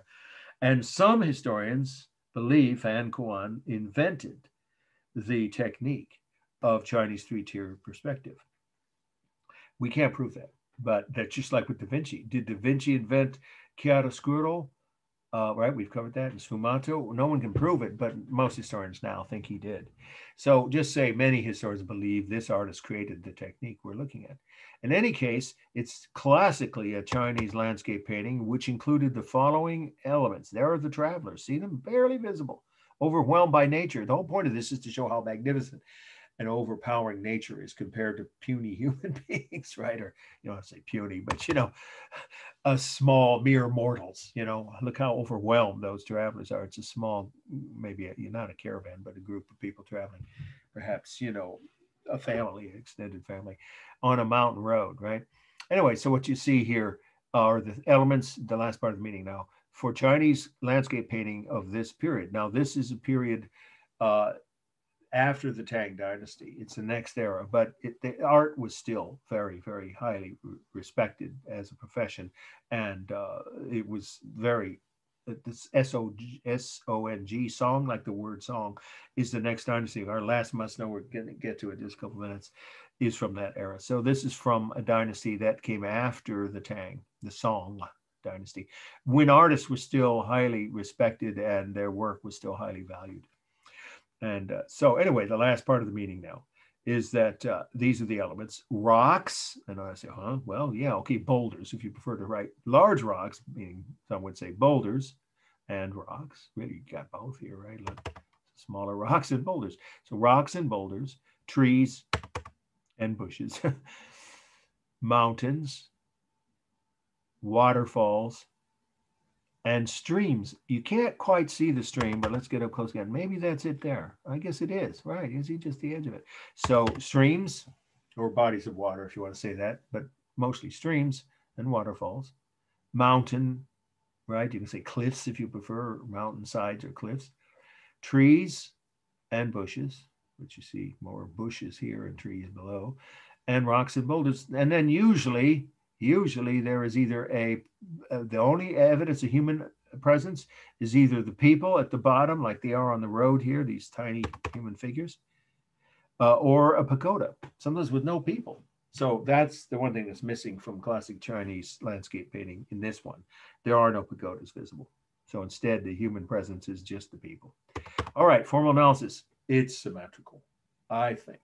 Not exact, but it's so close. The top of the mountain is slightly different here, but it's pretty close. So I would say it's roughly balanced left to right. And of course, top to bottom, depending on where you draw the line. For space, now that's really important. There is overlapping, obviously, of the different objects the further away they are. There is diminishing size here because obviously these bushes and trees are smaller than these, right? So there's diminishing size. And I think I see foreshortening. I don't know about everyone here, but I think there's a bit of foreshortening on the side of the mountain and maybe even on these large boulders. So I would say there is some foreshortening, you know, a limited amount or some small amount of foreshortening. There's definitely diminishing size and overlapping. But the main technique obviously, is Chinese 3-tier perspective. The colors are warm. These are the actual colors, kind of gold and off-key and neutral, because it's black paint or ink. I think it's paint, but I know the background is gold, kind of, or tan, like tannish gold, and they use those colors quite often together. So there's no cool colors here. There's warm and I guess you could say neutral on the dark objects.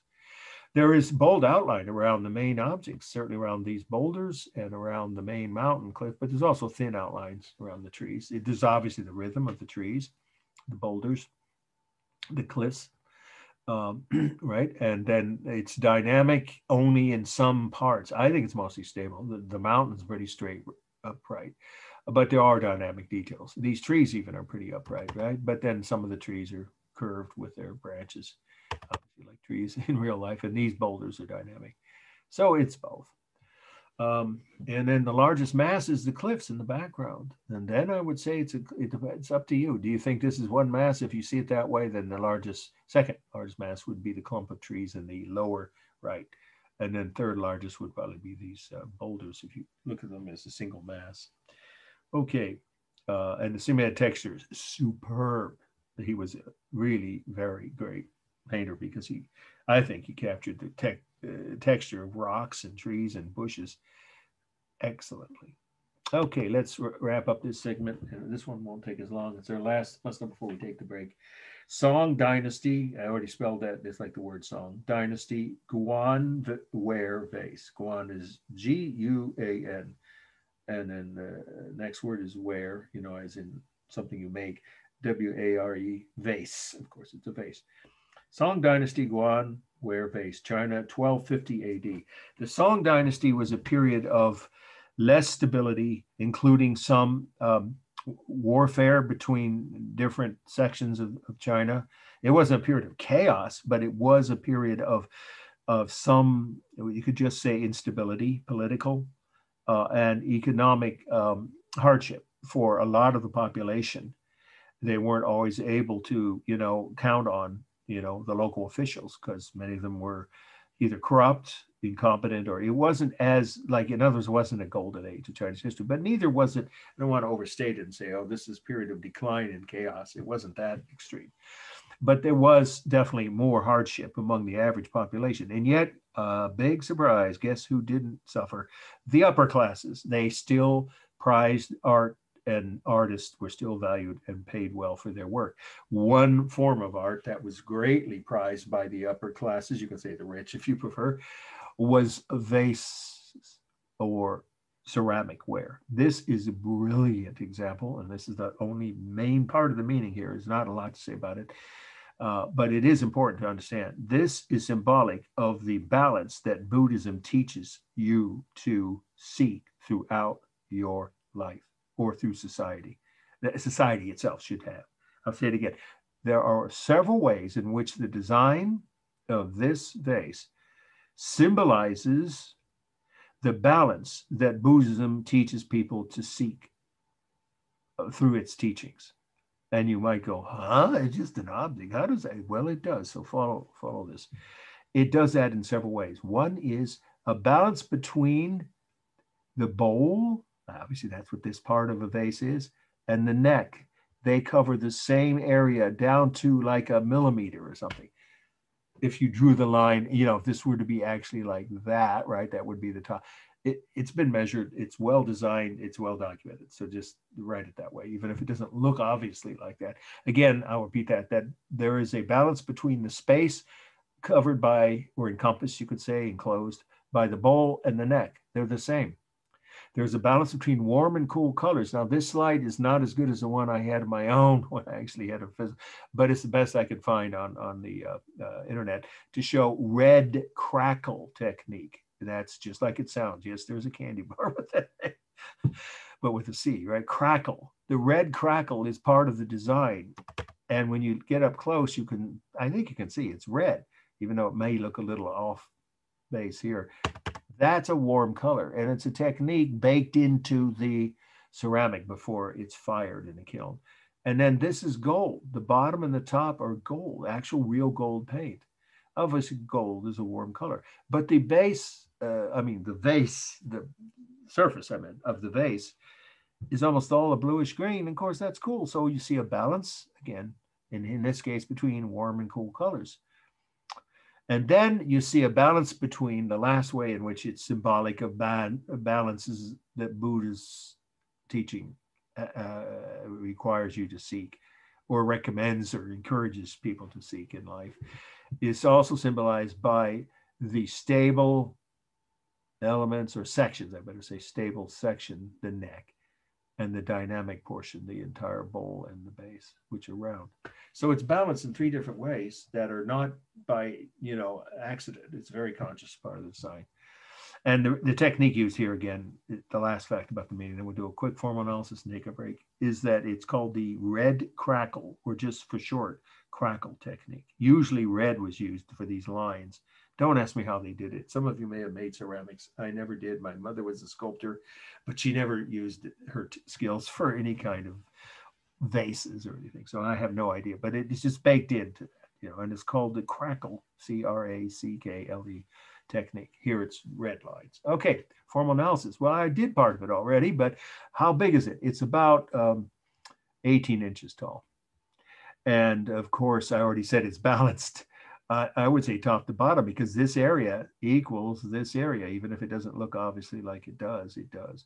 And between warm and cool colors, I already covered that. Now the textures, it's all real smooth ceramic, of course.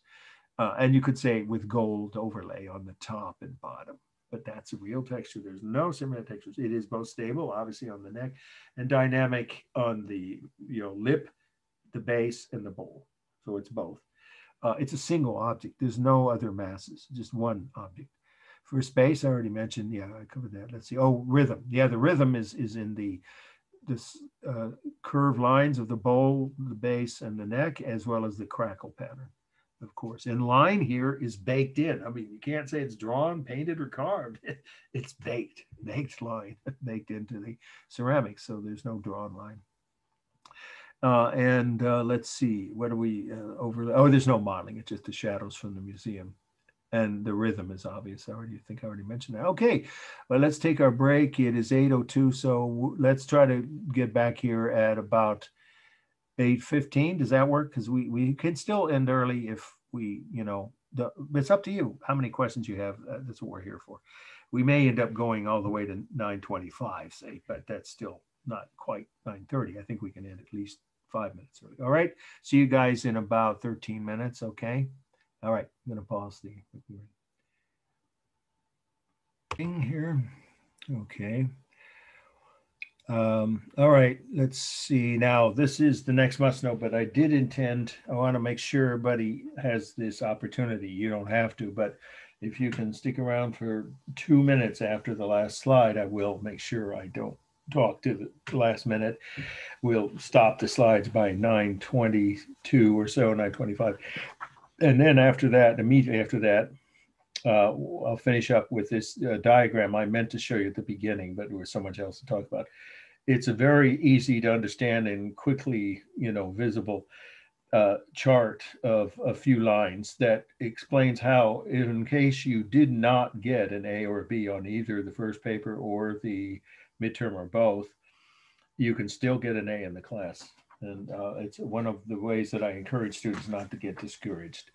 And I'll explain it at the very end, and then still stick around after that if there are other questions. Okay, so here we go. This is the first must-know slide on Japanese art, but I should give you literally a 1 minute quickie thumbnail context information. As some of you may know, Japan is one of the 5 largest economies in the world. And for a country with a relatively smaller population, about 125, 130 million, somewhere in there, it's fairly stable. It's not really growing or losing population lately.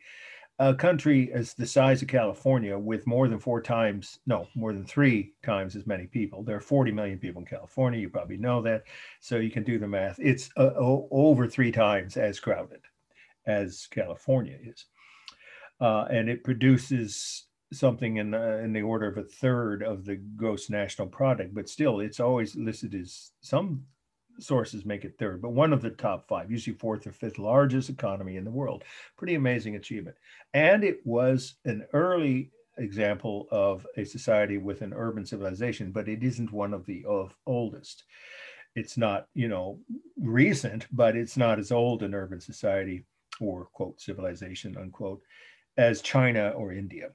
So I didn't list it as one of the 5 oldest in the world, but it's still quite old. And finally, as we get started here, it was isolated by choice of their emperors for hundreds of years. I'd say thousands, I was going to say. It's for several centuries, they kept all foreign contact away from China. With one brief exception, they actually did allow missionaries in the early Christian missionaries in the early 1500s, but not long after that, they were expelled violently, actually, and not allowed back. So there wasn't any contact with the West or even with the rest of Asia until the mid 1800s. And we'll finish with this. It was Vallejo, yes, as in the city here in the Bay Area, from where Commodore Perry, you may know this if you took American history, and remember, who opened up Japan to the world. He was ordered by I forget it was, the president before Lincoln, to make that voyage to Japan to see if they were willing to open up their island to trade. And they were, when they met with him and saw American, manufactured goods, and they had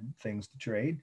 That began the very rapid modernization of Japan, which of course allowed them to become one of the world's major powers, militarily and economically, very, very soon. Within 2 generations, they were able to defeat the entire Russian Navy in 1905, only 50 years later, which is a major feat because they weren't even in contact with Western powers and warfare and techniques. So they rapidly became part of the modern world. But the points we're looking at, they weren't. Okay, here's our first must-know slide of Japanese art. Inner shrine at Ise. Inner, just like the word inner, shrine at Ise, I-S-E. Is the village it's located. Japan, of course, all these slides are located in Japan. By the way, we're going to cut one of these slides so we can end a little early. I'll tell you which one when we get toward the end. But not this one. It's an important one. I'm not cutting this from the study list. Inner shrine at Ise, Japan, circa 100 or 100. You don't have to write AD, right? Because we don't have, in the Japanese slides, they're all common errors. You can say CE or AD, but you can just, if it's on an exam, just write the year 100. It's already rounded off. Okay, why are we looking at a black and white photo of a small temple? That's what it is. Because of its symbolic importance to Japanese Buddhist thinking, you could say, or teaching. Buddhism, in other words, had reached Japan by this time, by 100 years after, the Common Era, after the birth of Christ, of course. And by this time, Japan, most Japanese were, not all, but most historians believe this, had converted voluntarily to Buddhism. So around the island, all around Japan, there were various types of temples, some as small, right, and modest as this one. And many of them you'll see in the next few slides, multi-story pagodas with very ornate decorations. But this is a simple, plain form of a pagoda, a Buddhist temple, which is not really a pagoda. I'm sorry, I said it was pagoda. I meant temple. A shrine implies a religious site, of course. So I'll say it again. It's a very modest version of a Buddhist temple, a small Buddhist temple in a small village on the coast, literally near the ocean on the coast of Japan, where the livelihood is both farming and fishing. The population has been farming and fishing to support their families for thousands of years. The proof is right here, because this temple was built almost 2,000 years ago.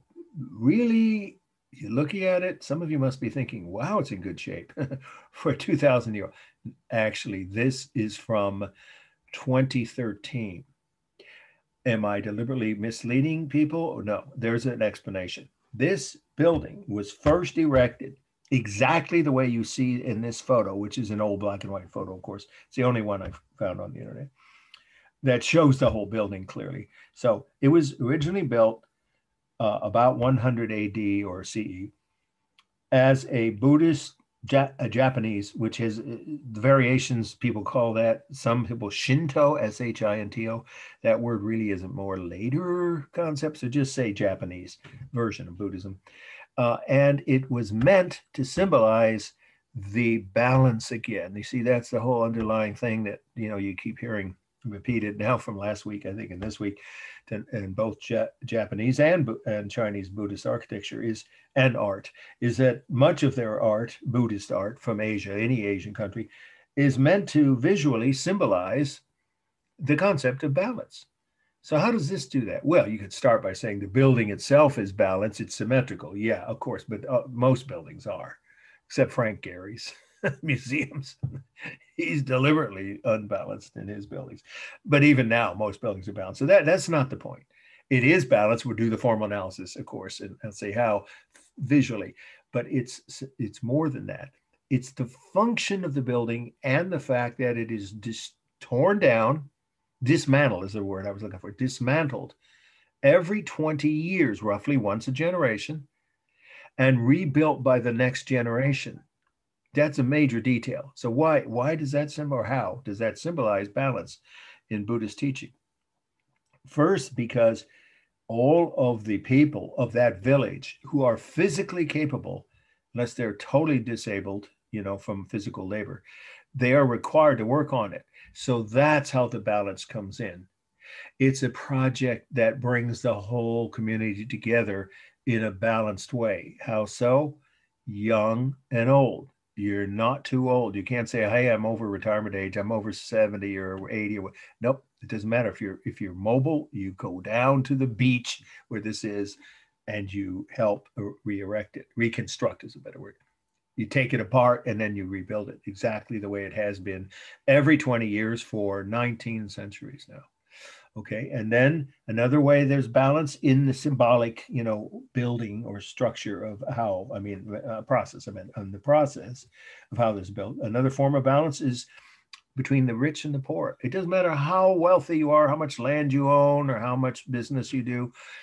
You get your hands dirty. You go down and you work on it, as well as the poorest, you know, farmer. And even if there are homeless, I have no idea. If there were, they would be expected to come down here and work on this too.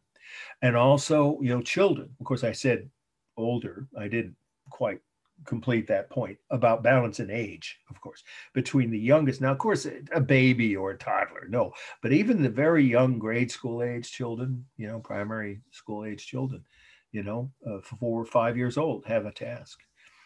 And then there is my favorite thing about the balance is the purpose of the building once it's completed.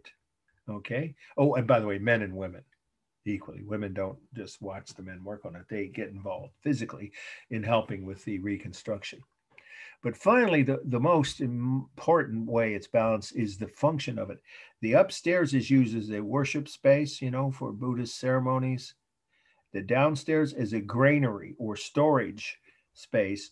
And that is where the village really shows by example what Buddhism is supposed to teach, which is in times of need, if you're one of those people who have an unfortunate incident, like you lost your crops to, you know, drought, fire, plague, your family members, you know, are in your flood, whatever, it doesn't matter. If you were unable to feed your own family or even individually yourself, you could have enough grain to get through the winter, at least, you know, to get through to when the next planting season was, or when, you know, you were able to fish or hunt enough to start feeding yourself. And of course, the village elders, right, the leaders of the community would decide that. But that's everyone has to contribute to that too. So you see how it's balanced in multiple ways. It doesn't matter if you're rich or poor, you're supposed to give a certain amount, I think it's a percentage of what you produce on your farm or from your fisheries, you know, fishing. Well, they wouldn't be able to store, so probably not fish, just the grains, you know, obviously the non-perishable goods, which people could use as much as, you know, several months later during the winter if they needed to, because they were, you know, hungry or not able to feed themselves or their family. So, you know, you might say it's an early form of socialism, but in any case, it's the Buddhist concept underlying it that the building symbolizes in multiple ways. So that's the main part of the meaning. The only other thing I'll say, some of you may know if you've seen any kind of Japanese architecture, this is a classic example of the simple, elegant, you could say, a functional.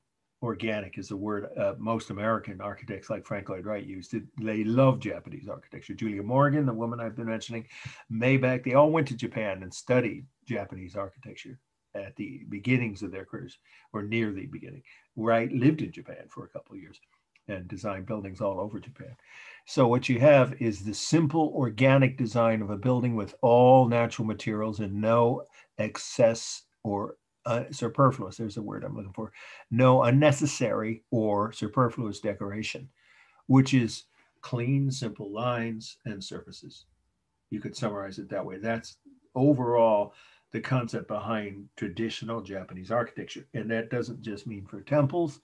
As you probably know, Japanese tea houses, residences, town halls, all kinds of buildings, public and private buildings, have that concept behind. The simpler, the better. The materials are obvious. What they're built out of is natural, all local materials, not decorated or disguised in any way. And they're simple and plain. The surfaces and the interior and exterior both of Japanese buildings that's the way they've been for centuries. And it's an inspiration to modern architects all over the world from the last 150 or say 120 years at least. Okay. So let's do the formal analysis. It's a black and white photo. I can tell you the color is yellow. It's a soft pine kind of wood with grass. That's what that is, a grass roof. Thatch is the word, right? Dried grass, of course. And that's gold color. And then walls are a yellow pine. So it's warm. There's no cool colors here. Then we have the rhythm of course, cross beams that help support or hold, I should say, hold down the ridge pole or ridge beam, actually most people call it. Ridge beam is supported by the cross beams, and that creates rhythm, as do the eaves. That's what an eave is. If you weren't sure before, you see this section of where the roof overhangs, and the brackets, and then of course the posts that support the balcony and allow the first floor to be used as a storage space. It's for space. It's a 2-story structure with about an 8-foot high ceiling on the ground floor and about 15 feet, not even 8, it's more like 7 feet high, and about a 15-foot high ceiling in the upper level, the ceremonial chamber or worship space. And of course, it's dynamic on the roof lines, but everything else below the roof is stable. All right angles everywhere, the posts, the walls, right? The projecting beams. Okay, and then the materials or texture, is all natural. Real, no simulated textures, real rough thatch or grass. You could just say grass because it's dry grass on the roof, and everything else is real smooth, sanded. Obviously, they call it polished, but that means sanded wood, and of course varnished to preserve it. So that creates a real smooth texture of the wood. The modeling is just the natural shadows from the sun. The largest mass is the roof, and then the upper floor, and then the grain storage area or the first level.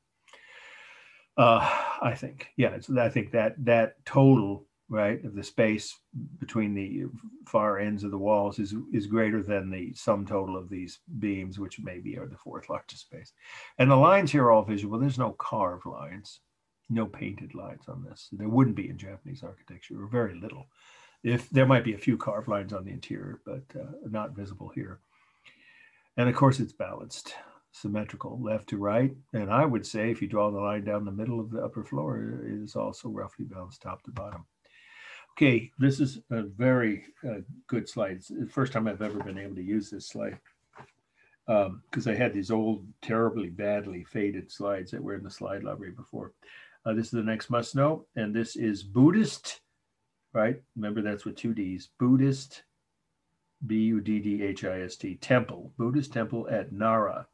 And that's a city in Japan, Nara, Japan 607.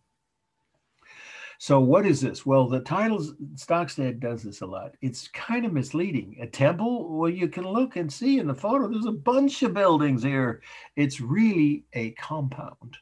a community of Buddhist monks living in the countryside outside of Kyoto. You'll have to know where it is. It's a very old city, much older than Tokyo. Just say it's a very old community. Well, you can see the year 607. That would be the early Middle Ages. In Europe, that was the Dark Ages. So what are we looking at? We're looking at, of course, from an aerial view from above, a group of buildings that are part of a religious compound or retreat. Compound is the aspect of the collection of buildings. That's what a compound is, right? Obviously. But retreat is more what it does. These were buildings meant to allow Buddhist monks and converts to Buddhism to retreat from the real world, from the hurly, whatever word you're hurly-burly, I can never say that, from the noise and distraction of everyday life. I know it sounds funny. 600s AD, life must have been quiet. Well, no, not in the cities. It wasn't even that far back. So if you want to get away from the distractions and the stress of everyday life in the towns of Japan, and you were either already converted to or decided to convert to Buddhism, and you showed up at this retreat, if you were willing to work every day to support yourself while you live here, because they didn't give you anything. You made your own food, you made your own clothes. It's a really important part of the meaning of this. That was a philosophy here of many Buddhist retreats, not just in Japan, but especially of Japanese, or some people called it by this time Shinto, Shinto, the Japanese form of Buddhism. In those retreats, you were not a freeloader or, a student who might have, a stipend. And if you were lucky, your parents would, no, you gave up all your worldly possessions when you showed up here, except the clothes on your back. And even those then, because you made your own. And of course, you would be dressed in the simplest kinds of robes as a Buddhist monk. You've all seen pictures of Buddhist monks, I'm sure, on the news and things like what's happening in Burma right now.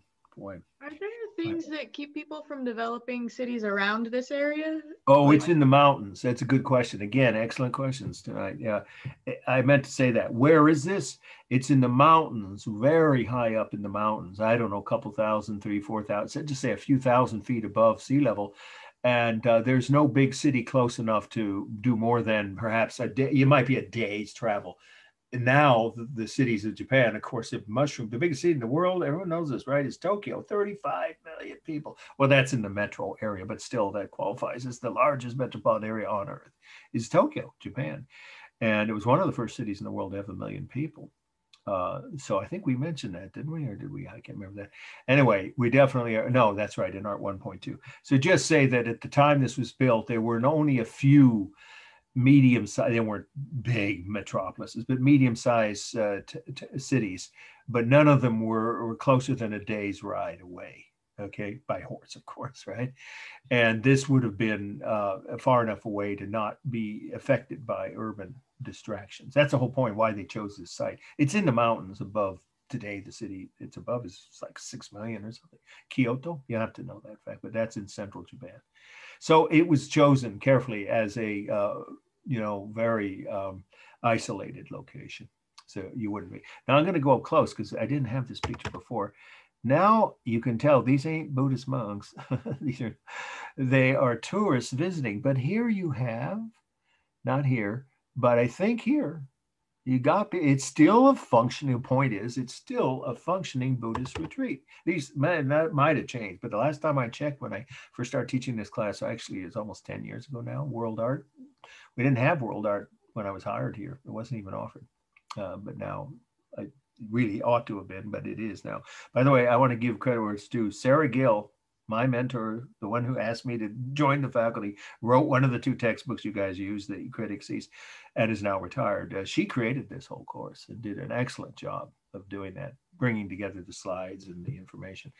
And then I've added my own for my travels, of course, over the years. So what we see here is a pagoda, and then these other buildings are not pagodas. So the only temple is this one. So let's go up close to it and see that. Isn't that nice? Look how ornate that is. And it is from the 700s, I think, or 600s, yeah. It's over 14 centuries old. I would love to go here. I've never been to Japan. Anybody here been to Japan? Yeah, because I have friends who have it, including other professors. And when they go, they say, you know, Tokyo, okay, you know, it's a big modern metropolis, crowded and noisy and stressful, right? You know, depends on what you want to do there. Maybe you want to stay there a few days, but most of my friends who went there to Japan over the last 30 years, I know maybe 4 people that done, they almost immediately leave Tokyo and go out to the countryside in places like this, where they can feel what it would have been like to live in Japan back in the heyday of these Buddhist retreats. And they still, this is still a functioning Buddhist retreat, but it of course allows, I bet they charge something for this to help keep the maintenance of it and the upkeep of it. So here's a pagoda. Obviously, there's a pagoda. It has all those features we've been discussing. You know, the wide overhanging eaves, the projecting wooden beams, multi-levels, of course, 1, 2, 3, 4, 5, and a Buddhist, Japanese Buddhist temples, and many others too, not just in Japan, but just say specifically, especially, I guess, in Japan, the Buddhist temples, and particularly their taller pagodas, almost always have a very prominent, and look at that, that's about a 40-foot high, or 30, not something like 30, 30-foot high finial. Finials are a basic feature of, you remember we did talk about them with Indian stupas too. Not all Indian stupas have them, but most. And just about every Buddhist pagoda I've seen in Japan, at least, and much of the rest of Asia do too. But let's go back to the, if it's on the test, this is the view you'll have. So what are these other buildings? Residential halls, workshops. I think the residential halls are on the edge. Workshops. And this is the communal dining area. And then the main gathering room for lectures, prayers. You wouldn't say sermon, that's usually associated with Christian religious beliefs and practice, but that's sort of what they're like. And of course, the other really more focused religious ceremonies, you know, which of course would include the high priest, whoever that is there, of course, conducting such ceremonies would be held in the pagoda or temple. You can say either word because it's kind of a temple. And then I'm not sure what the purpose of this house is, but I do know, or this building, that there are multiple purpose buildings. Of course, it's a self-contained community, quite literally a walled community up in the mountains. And of course, you could easily leave behind the cares of the urban world, but you weren't allowed to sit and relax. You had to produce your own food. That meant farming, fishing, maybe in the streams, of course, we're talking about, not ocean fishing. You had to go all the way down to the Pacific to do that. But to, you know, have local fresh food and farming also, both, you know. And then you made your own clothes and you maintained your own, you know, apartment or space or bedroom. Maybe just had probably just one bedroom for each, maybe shared even, you know, and perhaps you made your own bed and bedding. And it was totally a self-sustaining, self-contained community in the countryside up in the mountains of rural Japan. Okay, formal analysis. Here's your blue-green tile I've been talking about all night. Look at it. It is definitely a cool color. And here the warm colors are dominant, but you can't see them in this photo, so you just have to write it because you saw this, right? Obviously, this is wood, and wood is almost always a warm, well, it is always an earth tone, and usually dark brown. So the walls of the buildings are wood. That's the real texture, by the way, real rough texture of wood, and then real smooth texture of tile. So there's no cement textures. And the colors are a mixture of cool green tile and warm wooden walls. For space, well, you've got different sizes here, but you can just focus on this structure, you know, so you don't have to analyze if it's on the final, all of these structures. You can say the largest structure is the temple or pagoda, say it either way, which has 5 levels. And it is roughly 90 feet tall. And then the spire just a little under, not quite, or okay, almost, if you want to say almost 100 feet, with about a 30-foot high spire. So it reaches to about a total height of about 120 feet. And of course, each of these levels has one large room in them. And then the other buildings have divided rooms in them, you know, like the workshops and the dorms, of course, and the eating compound, cafeteria, if you want to call it that, would have more than one room in each. It's dynamic on the roof lines and stables on the walls, pretty straightforward. And each structure is 100% balanced left to right, symmetrical, as you can see even from this view here. Balanced left to right and top to bottom. I don't really see any way in which they're not balanced. I already mentioned the textures, right? The real textures. There is modeling from the deep shadows of the sun, and here you can't see much line. But when you get up close, yes, there would be visual line around the roof lines or the eaves. Whoops, I meant to go to this view, and then we'll go to the next slide. And the rhythm's obvious with the projecting roof lines or eaves and the beams. But here you can see there's some carved line a little bit just on the edges of the roofs. It's minimal, but you can't see it. So in this picture, it's certainly not in the overview of it. So you don't have to write that. You can just say mostly visual line formed by the corners of the building and the walls and doors and windows. All right. That's a different view than I was going to show you. So there we go. It's a close-up of this. Oh, this is fascinating. Anybody here been to Honolulu? I thought I saw some of you say Hawaii, right? I have. Yeah. Okay. Yeah. Well, you didn't stay in Honolulu. Most American mainlanders, I guess they are, right? Or Howleys, as they used to call it, don't. But did you happen to go outside Honolulu and see this site? Because there's a replica, a completely exact replica down to the last detail made in the 60s by the government of Japan, as get this, of this temple and all of the surroundings. The entire site was recreated from the original, which is of course this one in Japan, outside Honolulu, about 15, 20 miles. It's beautiful. It's a Buddhist retreat. It's functioning just the way the original did hundreds of years earlier. And guess why it was made? You don't have to know this, but you could. I think it's a fascinating fact. The Japanese government was trying to make amends for Pearl Harbor. And, you know, that kind of is poignant, if not touching, to think about, because, of course, they'd already endured the 2 nuclear bombings that ended that war. And yet they still wanted to make a gesture of reconciliation. But how Buddhist is it? I'm not trying to promote any religion here. That's not my role, and that's up to you guys. What you believe in is your business. But, it does say something pretty positive about that philosophy or religion of Buddhism. That's how they saw their role after World War II. It took them 20 years to raise the money, and then in the 60s they actually constructed the site. So you probably never got there, right? The person that went to Honolulu, because most Americans don't even know it's there, but people from Hawaii know, and a lot of tourists do go to there. Now this is the one in, so let me give you the title, the full title, in Japan, and it is the Byodo Inn. I love the way that word sounds when you say it slowly. Byodo, BYODO -IN, not 2 N's. Be aware, it's not an inn. It's not a place to stay for tourists or visitors. That's an actual word in Japanese, which in parentheses is part of the title, like the city in Arizona, Phoenix Hall. That's the English name for it. PHOENIX, in case you've never been to or seen the name of the city in Arizona, Phoenix, same exact spelling, Phoenix Hall. Again, Byodo in parentheses, Phoenix Hall, Japan, of course, 1053. Wow, this is high Shinto Buddhist. Now you definitely could say by this time that was a concept, a phrase, a term used both in Japan and later on by historians looking back at this period, which is the mid-medieval period in Europe. It's not early or late medieval. That term is used, I think I mentioned this. If I didn't, pretty sure. Yeah, I did last week.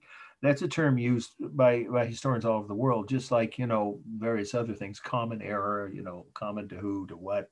Well, the Western world from the birth, supposedly, we don't know when Christ really was born, but roughly 2,000 years ago, so it's just one of those terms that's used as a common reference point.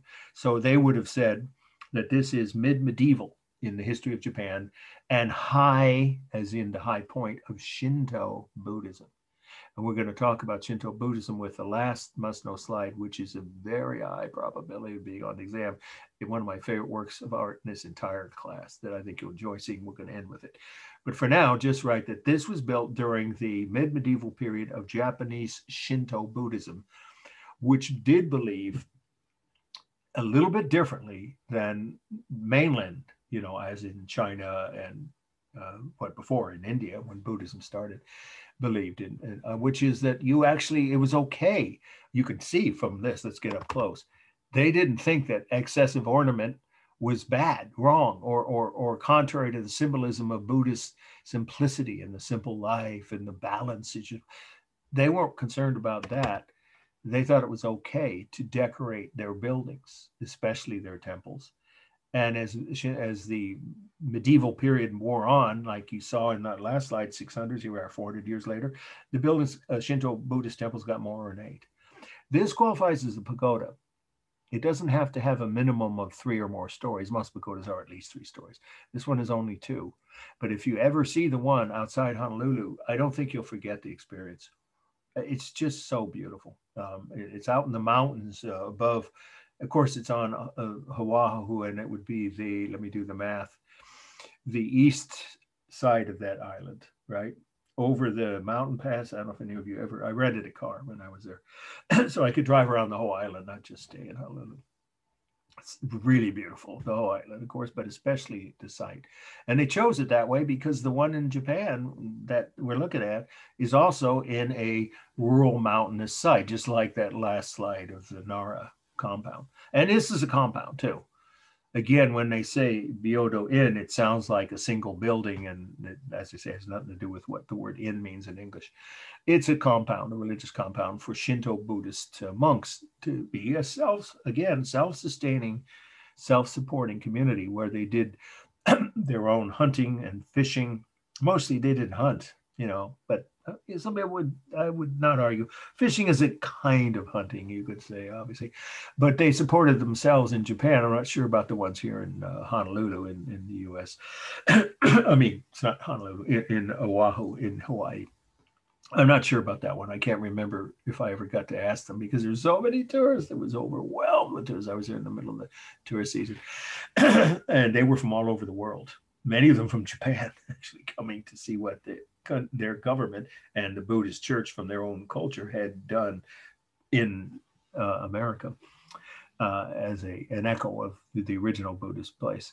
Okay, so people support themselves, just keep it simple, with farming and fishing mostly. And they make their own clothes, just like what we said about the Nara retreat or compound. And then they also, of course, spend time contemplating the teachings of Buddha. And yet they also believe in a different version of Buddhism. I'm going to describe it with the last slide, but I can briefly mention as part of the meaning. You should write one of the last 2 facts you should have about the meaning of this slide. They had a form of Shinto Buddhism. Not all Shinto Buddhism believes this, called Pure Land Buddhism. And that is almost the same as the Christian concept of heaven, which is not what Buddha taught, of course. But, every religion has had variations and offshoots, right? And derivatives. Of course, Catholics and Protestants split. The Eastern Orthodox Church split from Rome even before that. And then there's the, Jehovah's Witnesses and the Mormons, and yet they're all roughly Christian or, nominally Christian. So it's the same thing with Buddhism. There have been many branches of Buddhism. So just say the Japanese branch by this time had split again within Japan, one of which was a subcategory, you could say, or subheading of Buddhism, of Japanese Buddhism, was called pure, just like the word sounds, 2 words, Pure Land Buddhism. They believed there was a holy place, a sacred place you could actually physically go to when you died. Well, that's very, very similar to Christian belief in heaven. And that's the only branch I know of. I mean, there may be one, I'm not aware of Buddhism that taught that. And I'll explain how that was taught and what the details were when we get to the last slide. So this is during the period of the golden age of Shinto Buddhism, and when there was some belief in a life after this. Not just your soul goes up into space and disappears into the universe, which is roughly what the concept of course, enlightenment or achieving nirvana. You lose yourself, right? That's not what they taught. The Shinto Pure Land Buddhist people did believe your soul survived and you could go to a different place in another level, afterlife, in other words. And this temple may or may not have taught that. I don't remember if they did. It might have been the mainstream Shinto, but just say it was a Shinto temple built during that period when they were already developing into various branches, including the Pure Land version, and also generally all the Shinto Japanese temples I've seen are much more ornate than most other Buddhist temples outside Japan. Okay, that's the whole meaning. But I think I might have located, I hope I did. Yeah. Oh, yeah. This is so, you have to write this. Well, yeah, it's one last fact about the meaning. Look what's inside. The one in Hawaii is equally beautiful, but of course it ain't. Look at the walls. You can tell this is really the original 1,000-year-old structure. There's a seated Buddha in the lotus position, right? Look at, oh, it's just wonderful. And he's in a contemplative mood, meaning he's, meditating or contemplating on his own philosophy. And he's got literally lotus leaves underneath him. And it's gold, real gold. This is a wonderful photo. When I was there, the new statue in the new recreated version of this in Hawaii has an equally large and impressive figure. And it's intact because it's so new. And it does have real gold on it. I'm kind of amazed that hasn't been stolen, but I assume there's some way to keep security 24 hours a day. So this was also one that would have been, very valuable. Probably the best sculptor in that community, that area of Japan, was hired to do this image of the seated Buddha. And then, yes, what looks like gold would have been gold. So you can wrap up your meaning notes on this with the fact that inside the main pagoda is a larger than life, there we go, statue of a seated Buddha in the lotus position, covered in gold. Not solid gold, that'd be way too expensive, but covered in gold, gold leaf, it's called, on the whole outside. It's been gilded is the other way to say it. So it's covered in gold, real gold. Both the one in Hawaii and the one here. All right, plenty on the meaning. Formal analysis, it's a compound and it's weighted. In this case, I definitely have to say unbalanced toward the right, because this is the 3-story pagoda and here's just another 2-story. The one in the middle is the largest mass, right? The main pagoda in the center. Even though it's only 2 levels, it's so much wider than the others. And of course, you also have the rhythm, very powerful rhythm of these roof lines. Let's go up and take a look at what's on the edges of the roofs. Ceramic figures of dragons and birds. Isn't that interesting? So that creates rhythm. The sloping, eaves or roof lines projecting, of course, eaves as well as the brackets. And those are all real materials. What you have here, though, are 3 materials that you don't always see in a wooden pagoda. And they're all real textures too, which are real smooth, of course, tile. There's your greenish blue tile again. Real rough wood, and then plaster, painted white plaster. This looks like Tudor English, like Shakespeare's house or something. It's exactly the same construction method. And how that happened, halfway around the world by 2 cultures 500 years ago that never had any contact. Nobody from England was going to Japan in the 1500s, but it is the same technique exactly. Half timbering, if you want to know the word, but you don't need to write that. That's an English term for the wooden homes with the beams, showing on the walls and the plaster. So again, summarize that about textures. There are only real textures: smooth, real tile; rough, real wood, and again it would be smooth, real plaster on the walls.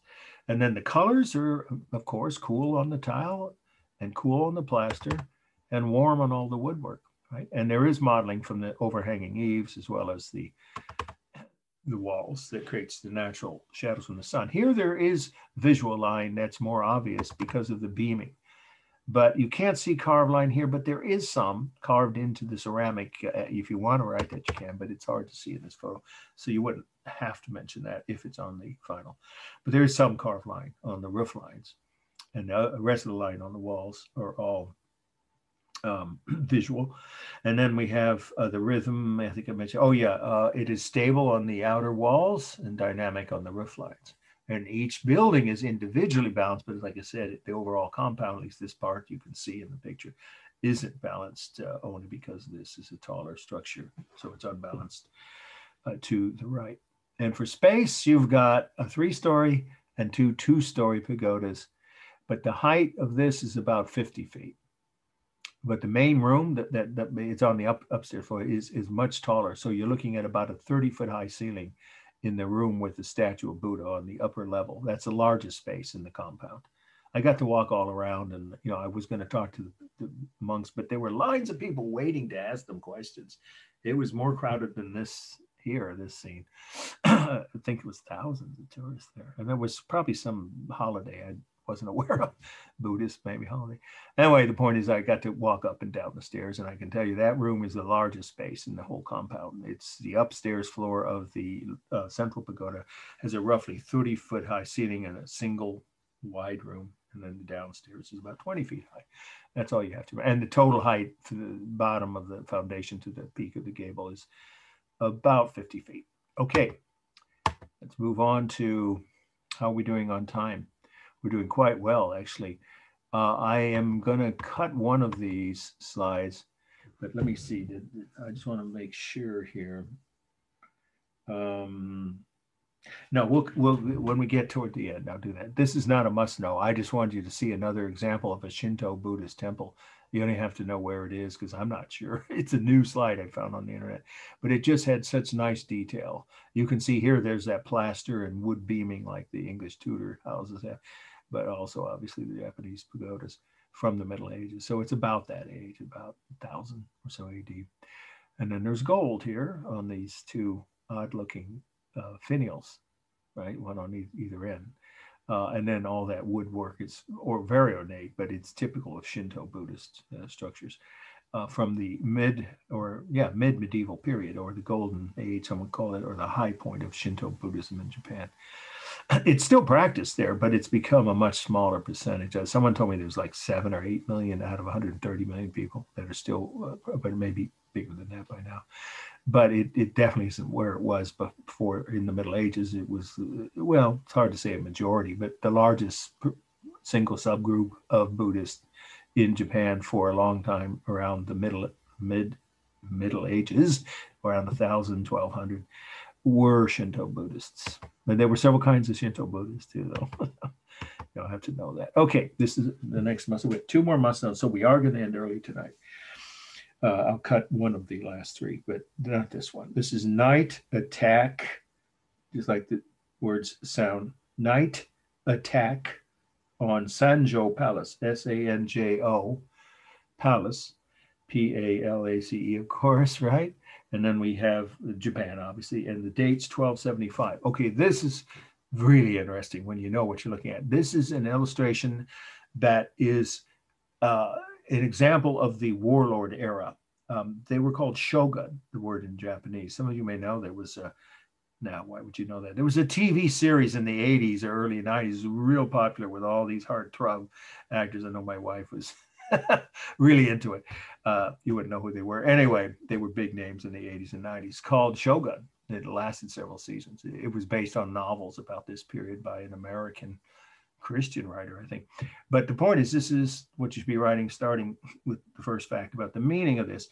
It illustrates, like the title says, a battle.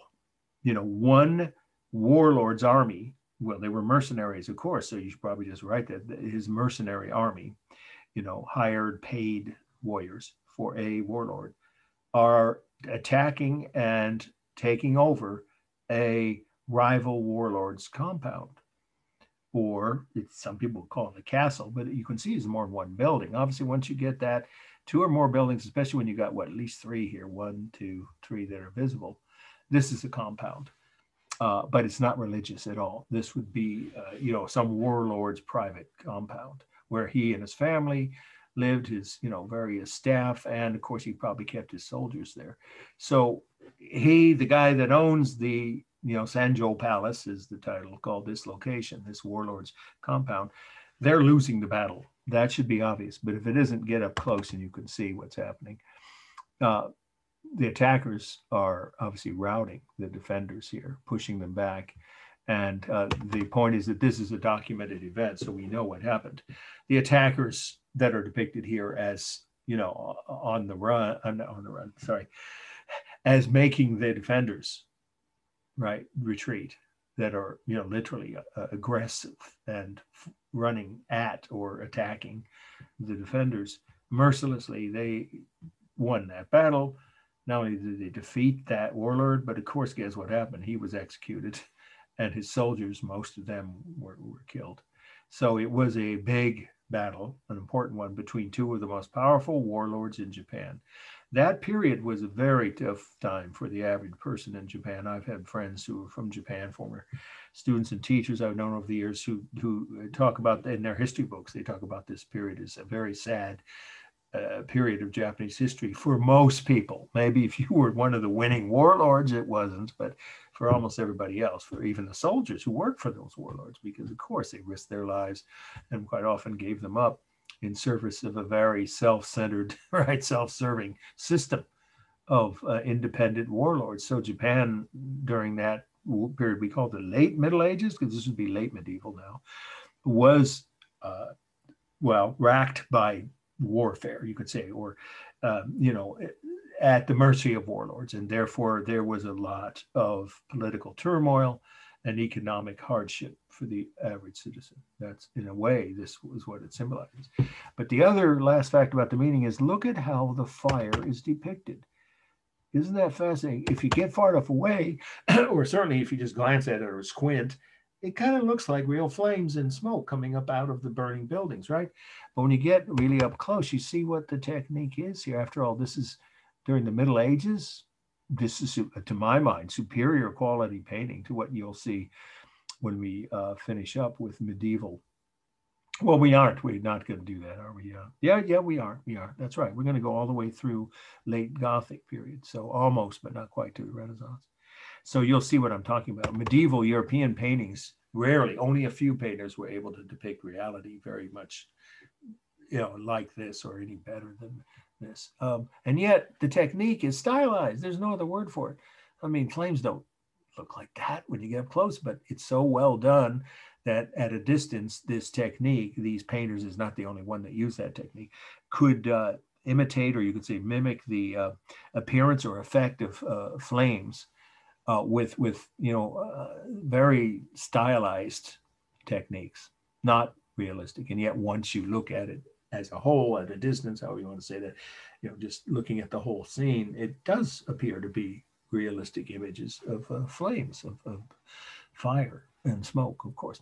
And then the soldiers, there's no question, they're well done. And the horses they're riding in on, you and the horse you rode in on, these are really professional soldiers who, of course, were paid more, for how many people they killed or whatever, how many compounds they assaulted and took over.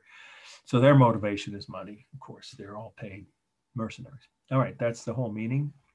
One last thing. It does have an oblique angle. Almost all Japanese, prints, but this far back, it's a little ahead of its time. From the last 500 years, Japanese prints of whatever the scene is, landscaping, group portrait, a historic scene, or like, some of the later prints. You've heard of Hokusai, right? The Great Wave. You may have seen that one where the giant wave is swamping boats in the harbor in front of Mount Fuji. Some of you know that print.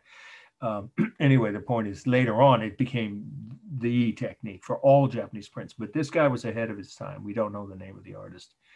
At least I've never seen it. But the point is, it's that sharp diagonal is the word. So that's the last fact, and then we'll segue into the formal analysis that you should put in your notes on the meaning. It is an early example, there we go, one of the earliest examples of a Japanese print technique. This actually is a painting. It's not a print. They didn't have prints as far back. So you can say painting and print technique of the oblique angle. They love that in Japanese art. It became the almost required perspective for almost all Japanese artwork after about 1700 or so the last 300 years. But it was even being used earlier, obviously. Here we go. It's not even, 700 years or almost 800 years ago. And it's that diagonal perspective that isn't what most Western artists, none of them, in fact, knew this, perspective or would ever have used it until the 1800s when they imitated Japanese art because of their connections and contacts with Japanese culture after about 1850, right?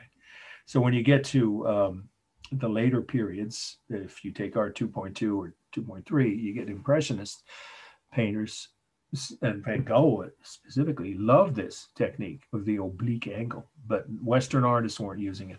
So this is very specific to Japanese painting and prints from the mid-medieval period here, or late, actually, it's late medieval. You see what I mean? This is all, everything's at a diagonal, you know, the buildings and the perspective overall. Okay, let's do a formal analysis and end with the last must know. I'll cut one of the last two and I'll say which in just a moment. This is balanced, or is it? Because if the flames have mass, then it's unbalanced. Of course, it's up to you to decide, towards the right.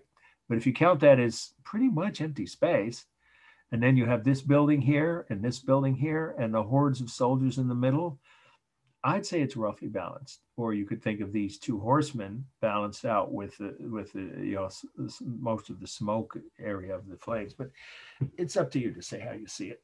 I do think it's unbalanced though toward the bottom, because there is empty space clearly more above the midline. The rhythm is powerful. The repeated shapes of the soldiers, the horses, the flames, stylized though they are, and the buildings.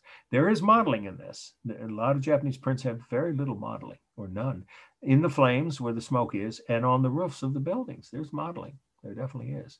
And there's simulated texture, but is it realistic? You decide. On the flames, I just described how I don't think that's realistic, really, but it does create the illusion of flames and smoke. So that is a kind of simulated texture. And on all the human and animal figures, the horses, right, the soldiers, their armor, that's all really well done, realistic simulated textures.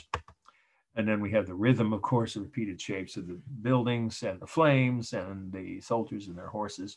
It's all dynamic. I mean, because even the buildings with the straight, you know, corners, still the walls are all diagonal because of this oblique angle. So I don't think any part of this is stable, really. None of the human figures and horses are. They're all in motion and all, you know, at diagonal or curved lines. So there's really nothing stable, I don't think, unless you might want to count the corner of this building. Lines here, thin outlines on the animals and the human figures, and at the edges of this compound. But I'd say this is bold outline here. Depends on how you look at it. And line is really what the fires are made out of. And that's definitely not, it's not outlined, but it is a kind of bold line. And of course, for color, to finish up on the formal analysis here, you've got mostly warm colors in the upper half, or particularly the upper right where the flames are, and a mixture of mostly cool gray and off-white, but some scattered reds or warm colors on the clothing of the and armor of the soldiers.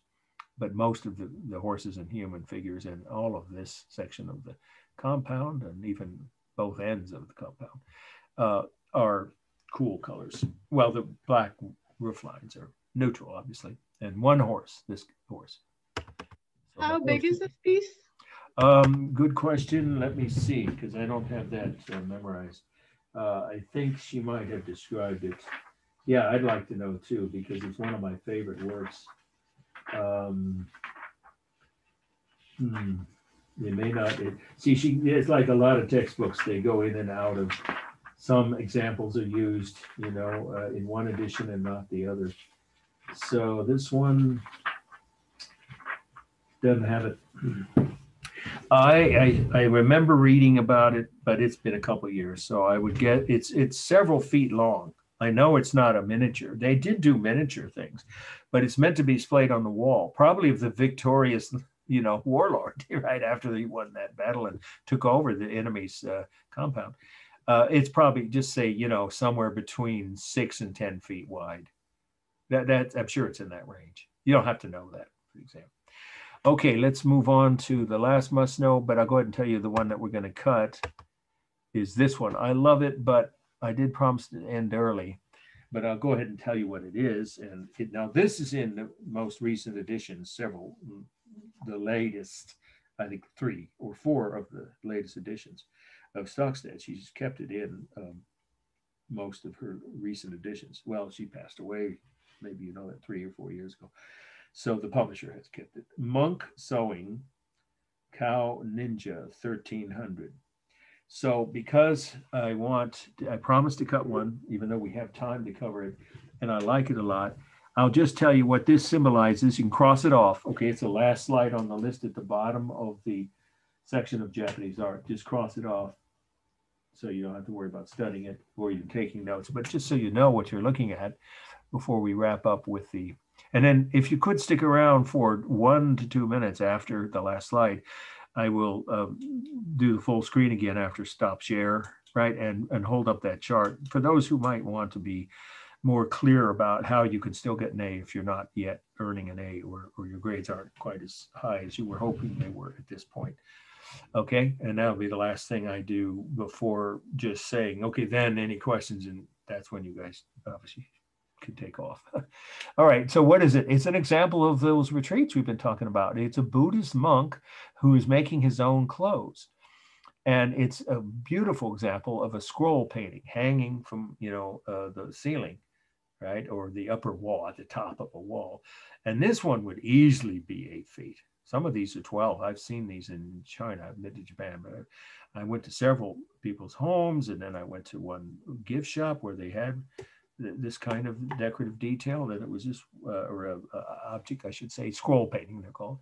And they're normally anywhere from, well, the shortest ones were like 6 feet, maybe 5, some of them. Most of them were 8 to 10 feet. And a few were even 12 feet, depending on the height of the ceiling in the building they were made for. So this is probably made for a room with about an 8-foot high ceiling. You have to know this since it's now been taken off the syllabus. But I just like it a lot because the artist is emphasizing what the guy's doing. Oh, I guess it isn't going to go larger, huh? Thought it would. Maybe it just doesn't want to. Yeah, what you see here is moss from hanging, moss from a tree and the tree trunk. And then here he is with his, look at his concentrated expression here. Whoops, I don't need to do that. Yeah, it just isn't going to go larger. I'm not sure why.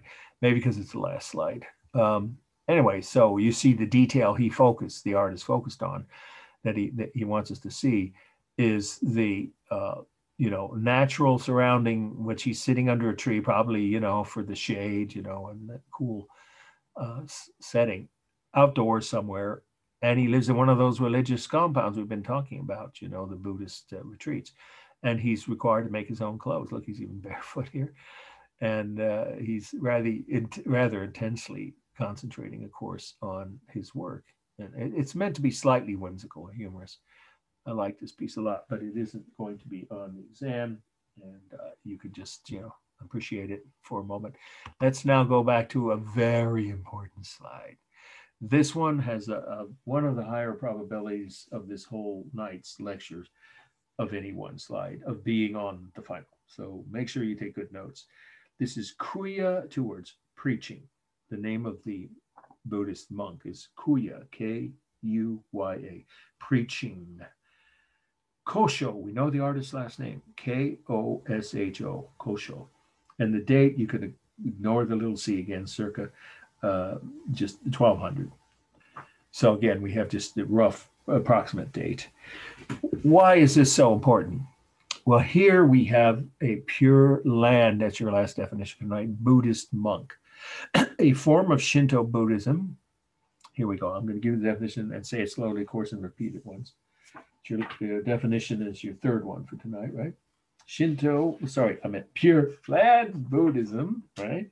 It's like it sounds, is a form of Shinto Buddhism which taught that there is a better place or pure land, which taught that there is a better place or pure land to which worshipers could go after they died if they followed the teachings of Buddha. He didn't teach that. You know that, right? We covered that enough. That's not what he was saying. He was talking about enlightenment. That's different than life after death, right? So they had no contact with Christianity. None, zero, zip. At this point in Japan, I don't think they even knew what a Christian was.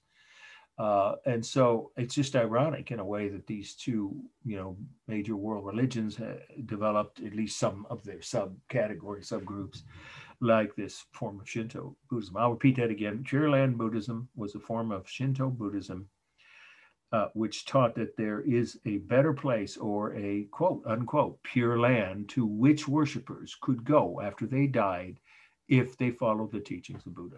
So that's what this guy's doing. He is going from village to village. It was a real person. This is a portrait from life, probably from sketches, but maybe from actual life as in an artist sitting next to the guy when doing his portrait. All we know is that he was a famous preacher who traveled all over this. I don't think he could travel the whole, Japan's a pretty big place, right? Like the state of California, it's a lot of territory. On foot, as Buddha himself did. Just say he traveled over many sections of Japan throughout his adult life as a preacher, going from village to village and preaching this version of Buddhism. And the evidence is really strong on this figure. He's about 2 feet high. First of all, he's standing on a book of Buddhist prayers. So I mean, know that. I think it's even called the Book of Prayers. Well, actually, that's the word for several religions that have early written evidence of what they were teaching. So you get to say a Buddhist Book of Prayers is the base. Then we have his simple attire. Yeah, this one we can get up close, yeah. And that would be, you know, homespun cloth. He made his own clothes, once again, as most Buddhist monks would be expected to. Then he's carrying a drum, which he beats with this hammer. And it's really more of a gong. I would call it a gong, because a drum to me means it's got, pigskin or something across it, and it's hollow.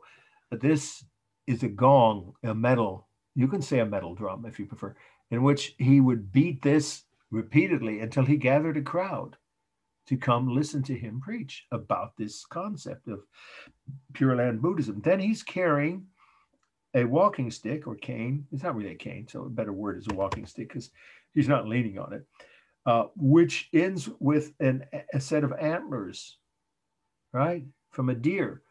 And that's symbolic of the fact, some of you know this, that before Buddha even decided to leave his home, when he was being raised in that palace where he grew up, he went hunting like he would have been expected as a son of a powerful man, probably with his father and brothers. And one day he shot a deer, with a bow and arrow, obviously, and he regretted it. And that may or may not have been one of those turning points. It was probably when he was in his, early 20s as a young married man, a young father. And he hated to, felt terrible watching the deer die. And so that story was being told about Buddha for well over 1,000 years by the time this branch of Buddhism came along. So it was a well-known anecdote, you could say, right, or story about the life of Buddha. And so it's symbolic of the fact that this preacher, wants people to follow that, do no harm to any living creature unless it's essential for your survival, to defend yourself or perhaps for food if you have no other choice. But don't harm animals or other living beings if you can avoid it. So that's what that walking stick is symbolic of. But my favorite detail is what's coming out of his mouth. Those 6 figures are miniature Buddhas, and they symbolize a chant, which I'm going to do maybe once or twice, so you don't have to listen to it too much. But if you don't know about this, you can check it out. It's still around. In this country, it became popular in the 70s when I was a student at Berkeley. It's called Nichiren Shoshu Buddhism. Some of you may have heard of it. You can look it up. I think it's still around. And it's a very American version of this same concept, which is if you chant loudly and long enough, Nam-myo Renge-kyo, Nam-myo Renge-kyo, over and over in a room full of other people. I've done that in a room of 5,000 people at Santa Monica Civic Auditorium in Santa Monica, California, when I was like a sophomore at Berkeley, because I was interested in Buddhism and I was just trying to discover what it was like. It gives you a natural high, I'll tell you that. To do that for an hour nonstop, it's partly just because you're almost forced to hyperventilate. But he was doing it to gather crowds. He would say that same chant that now we know is well over 1,000 years old, right? But at least it goes back that far. A Buddhist chant, which Buddha himself didn't. He didn't have to. His reputation preceded him. When he went to a village, people gathered to hear him because they all, word of mouth, they heard, hey, Buddha's coming. But this guy needed to get people's attention. And that's one of the ways. 2 ways. He banged the gong. It's actually a song, isn't it? Yeah. From the 80s, yeah. And then we have the chanting, the Buddhist chant. How was he not revered as a kook? Yeah.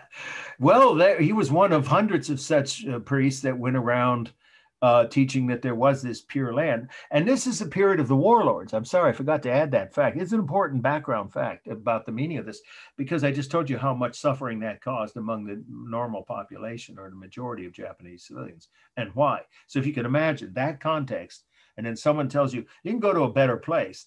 Well, that's what the medieval followers of Christianity told themselves, because not all of them, but the ones that suffered, like most people, peasants, farmers, even, you know, small town merchants, didn't have a very good life in the Middle Ages, right? I mean, compared to supposedly right today.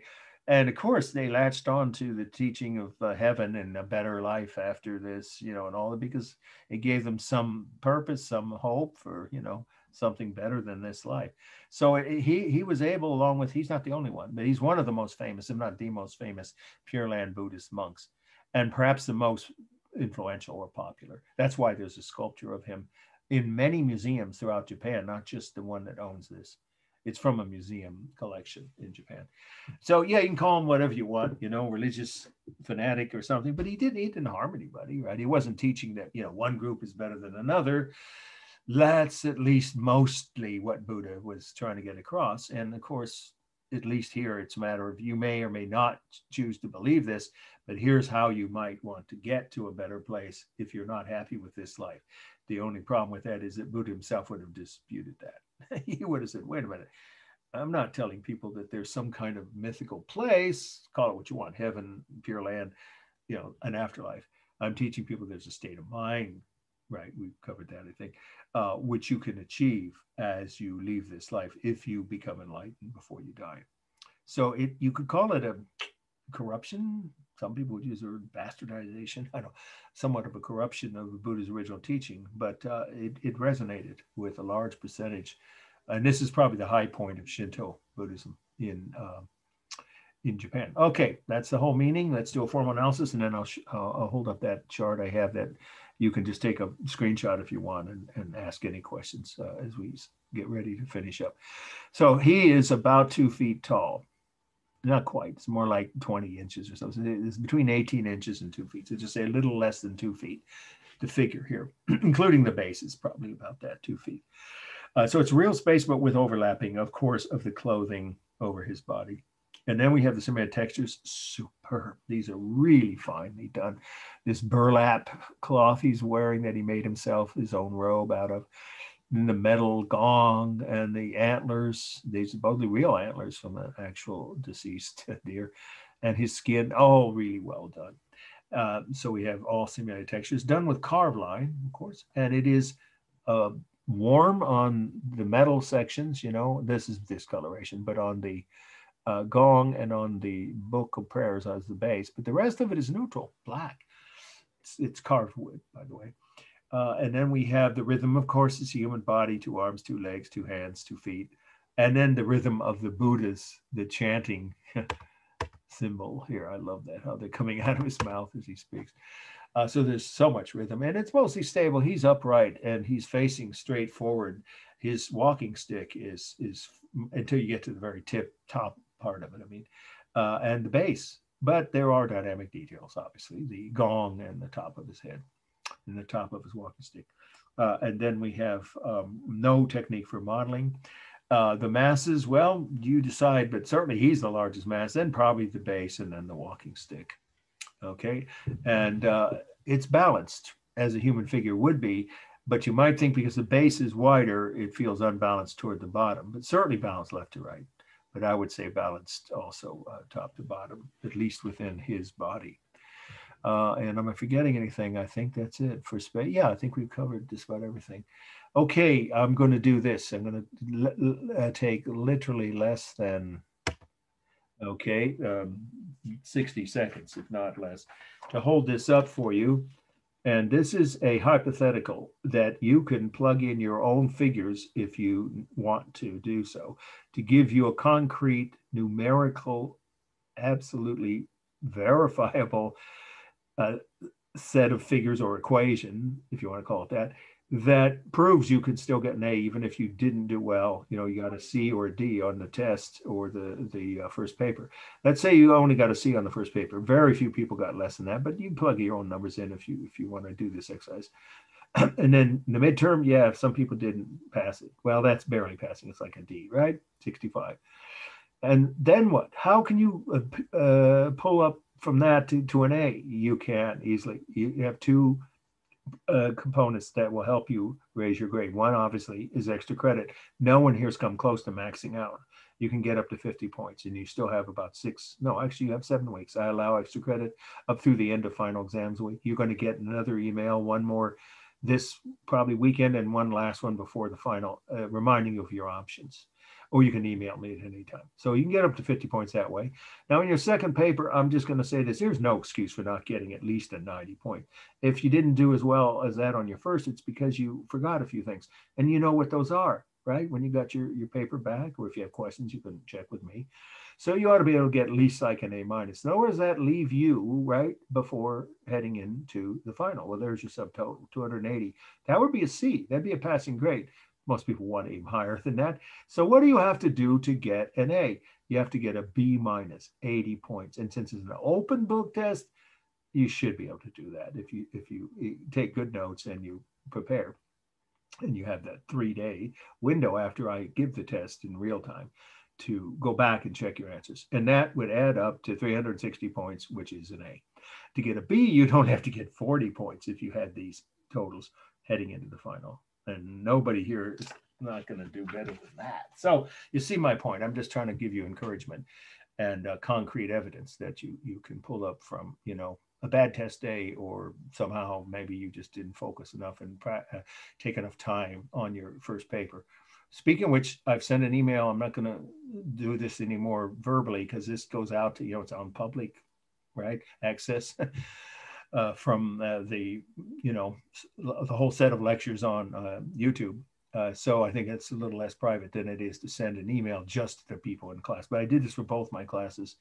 I just told people if I knew for a fact that they were missing either the midterm, that one you can only make up if you have written evidence that you were physically unable to take it, such as either a family or health emergency, any kind of written evidence, then you're allowed to do some makeup assignment. But I have to be able to confirm that. But the papers, that you still have the right to do right up until before the final. If you didn't do your first paper, I would do it right away and get that, because I still have a few people I sent emails that mention who they are that I'm aware of, which it could be a few students who just dropped out and didn't remove them. So I don't drop people after the first sentence. I have a question. Now, time for questions. Yes, please go ahead. Are we having a feedback on our papers? Because when I try to open it, it says that I need like an access. You got what? Sorry, say it again. Feedback on our papers. Because yes. when you send the email with the grade, and I try to open it, and it says that I need code access or something like that. Uh-oh. No, that's the glitch that isn't of my making, so I'm not sure why that happened. Well, if you want to email me again, there are two alternatives. One is I can summarize in, not just 1 or 2 words, but a couple sentences, the exact scores you got on each section or what you missed. I can do that. That'll give you a concrete idea of how well you did and why you got that grade. Or I can try and figure out what the problem was, but I'm not very, usually I'm not very successful at figuring out why that's happened. I've had maybe 1 or 2 students this semester say something similar. So you're saying that I sent you back something that would have looked like it had your grade and you couldn't open it. Is that right? No, you sent the grade, but I was wondering if you write down feedback on the paper. Oh, if I graded it, I don't know why I can't do editing on the actual test, whereas my readers can. I still can summarize though. I'm saying if you want to send me another email, remind me of that. And what I'll do is go back and take a look at the actual marks you got and summarize, enough for you to know how you did and what you missed. Okay? Yeah, of course, I'm happy to do that. And I have time to do that anytime. But if you want to do it, tonight or tomorrow, I can get it back to you for the weekend. Okay. Any other questions? Because, that's what we're here for. Anything about grades, extra credit, or your papers? Remember, they're due next Thursday. I said Thursday. Wednesday before midnight, but if you can get them before class, it's even better. Get it off your plate. Yes, one more question. I heard. Yeah, I actually have a question. and about the paper. So the piece I want to do is actually has a bit of history. I wanted to keep it a surprise, but the piece I want to do is the concept art for the recent Godzilla design and for the show they're doing. Huh. So, I'm interested to see what you come up with. That's fine. As long as it's an actual image, you're going to be able to show me as the illustration, right? A still or a poster or what?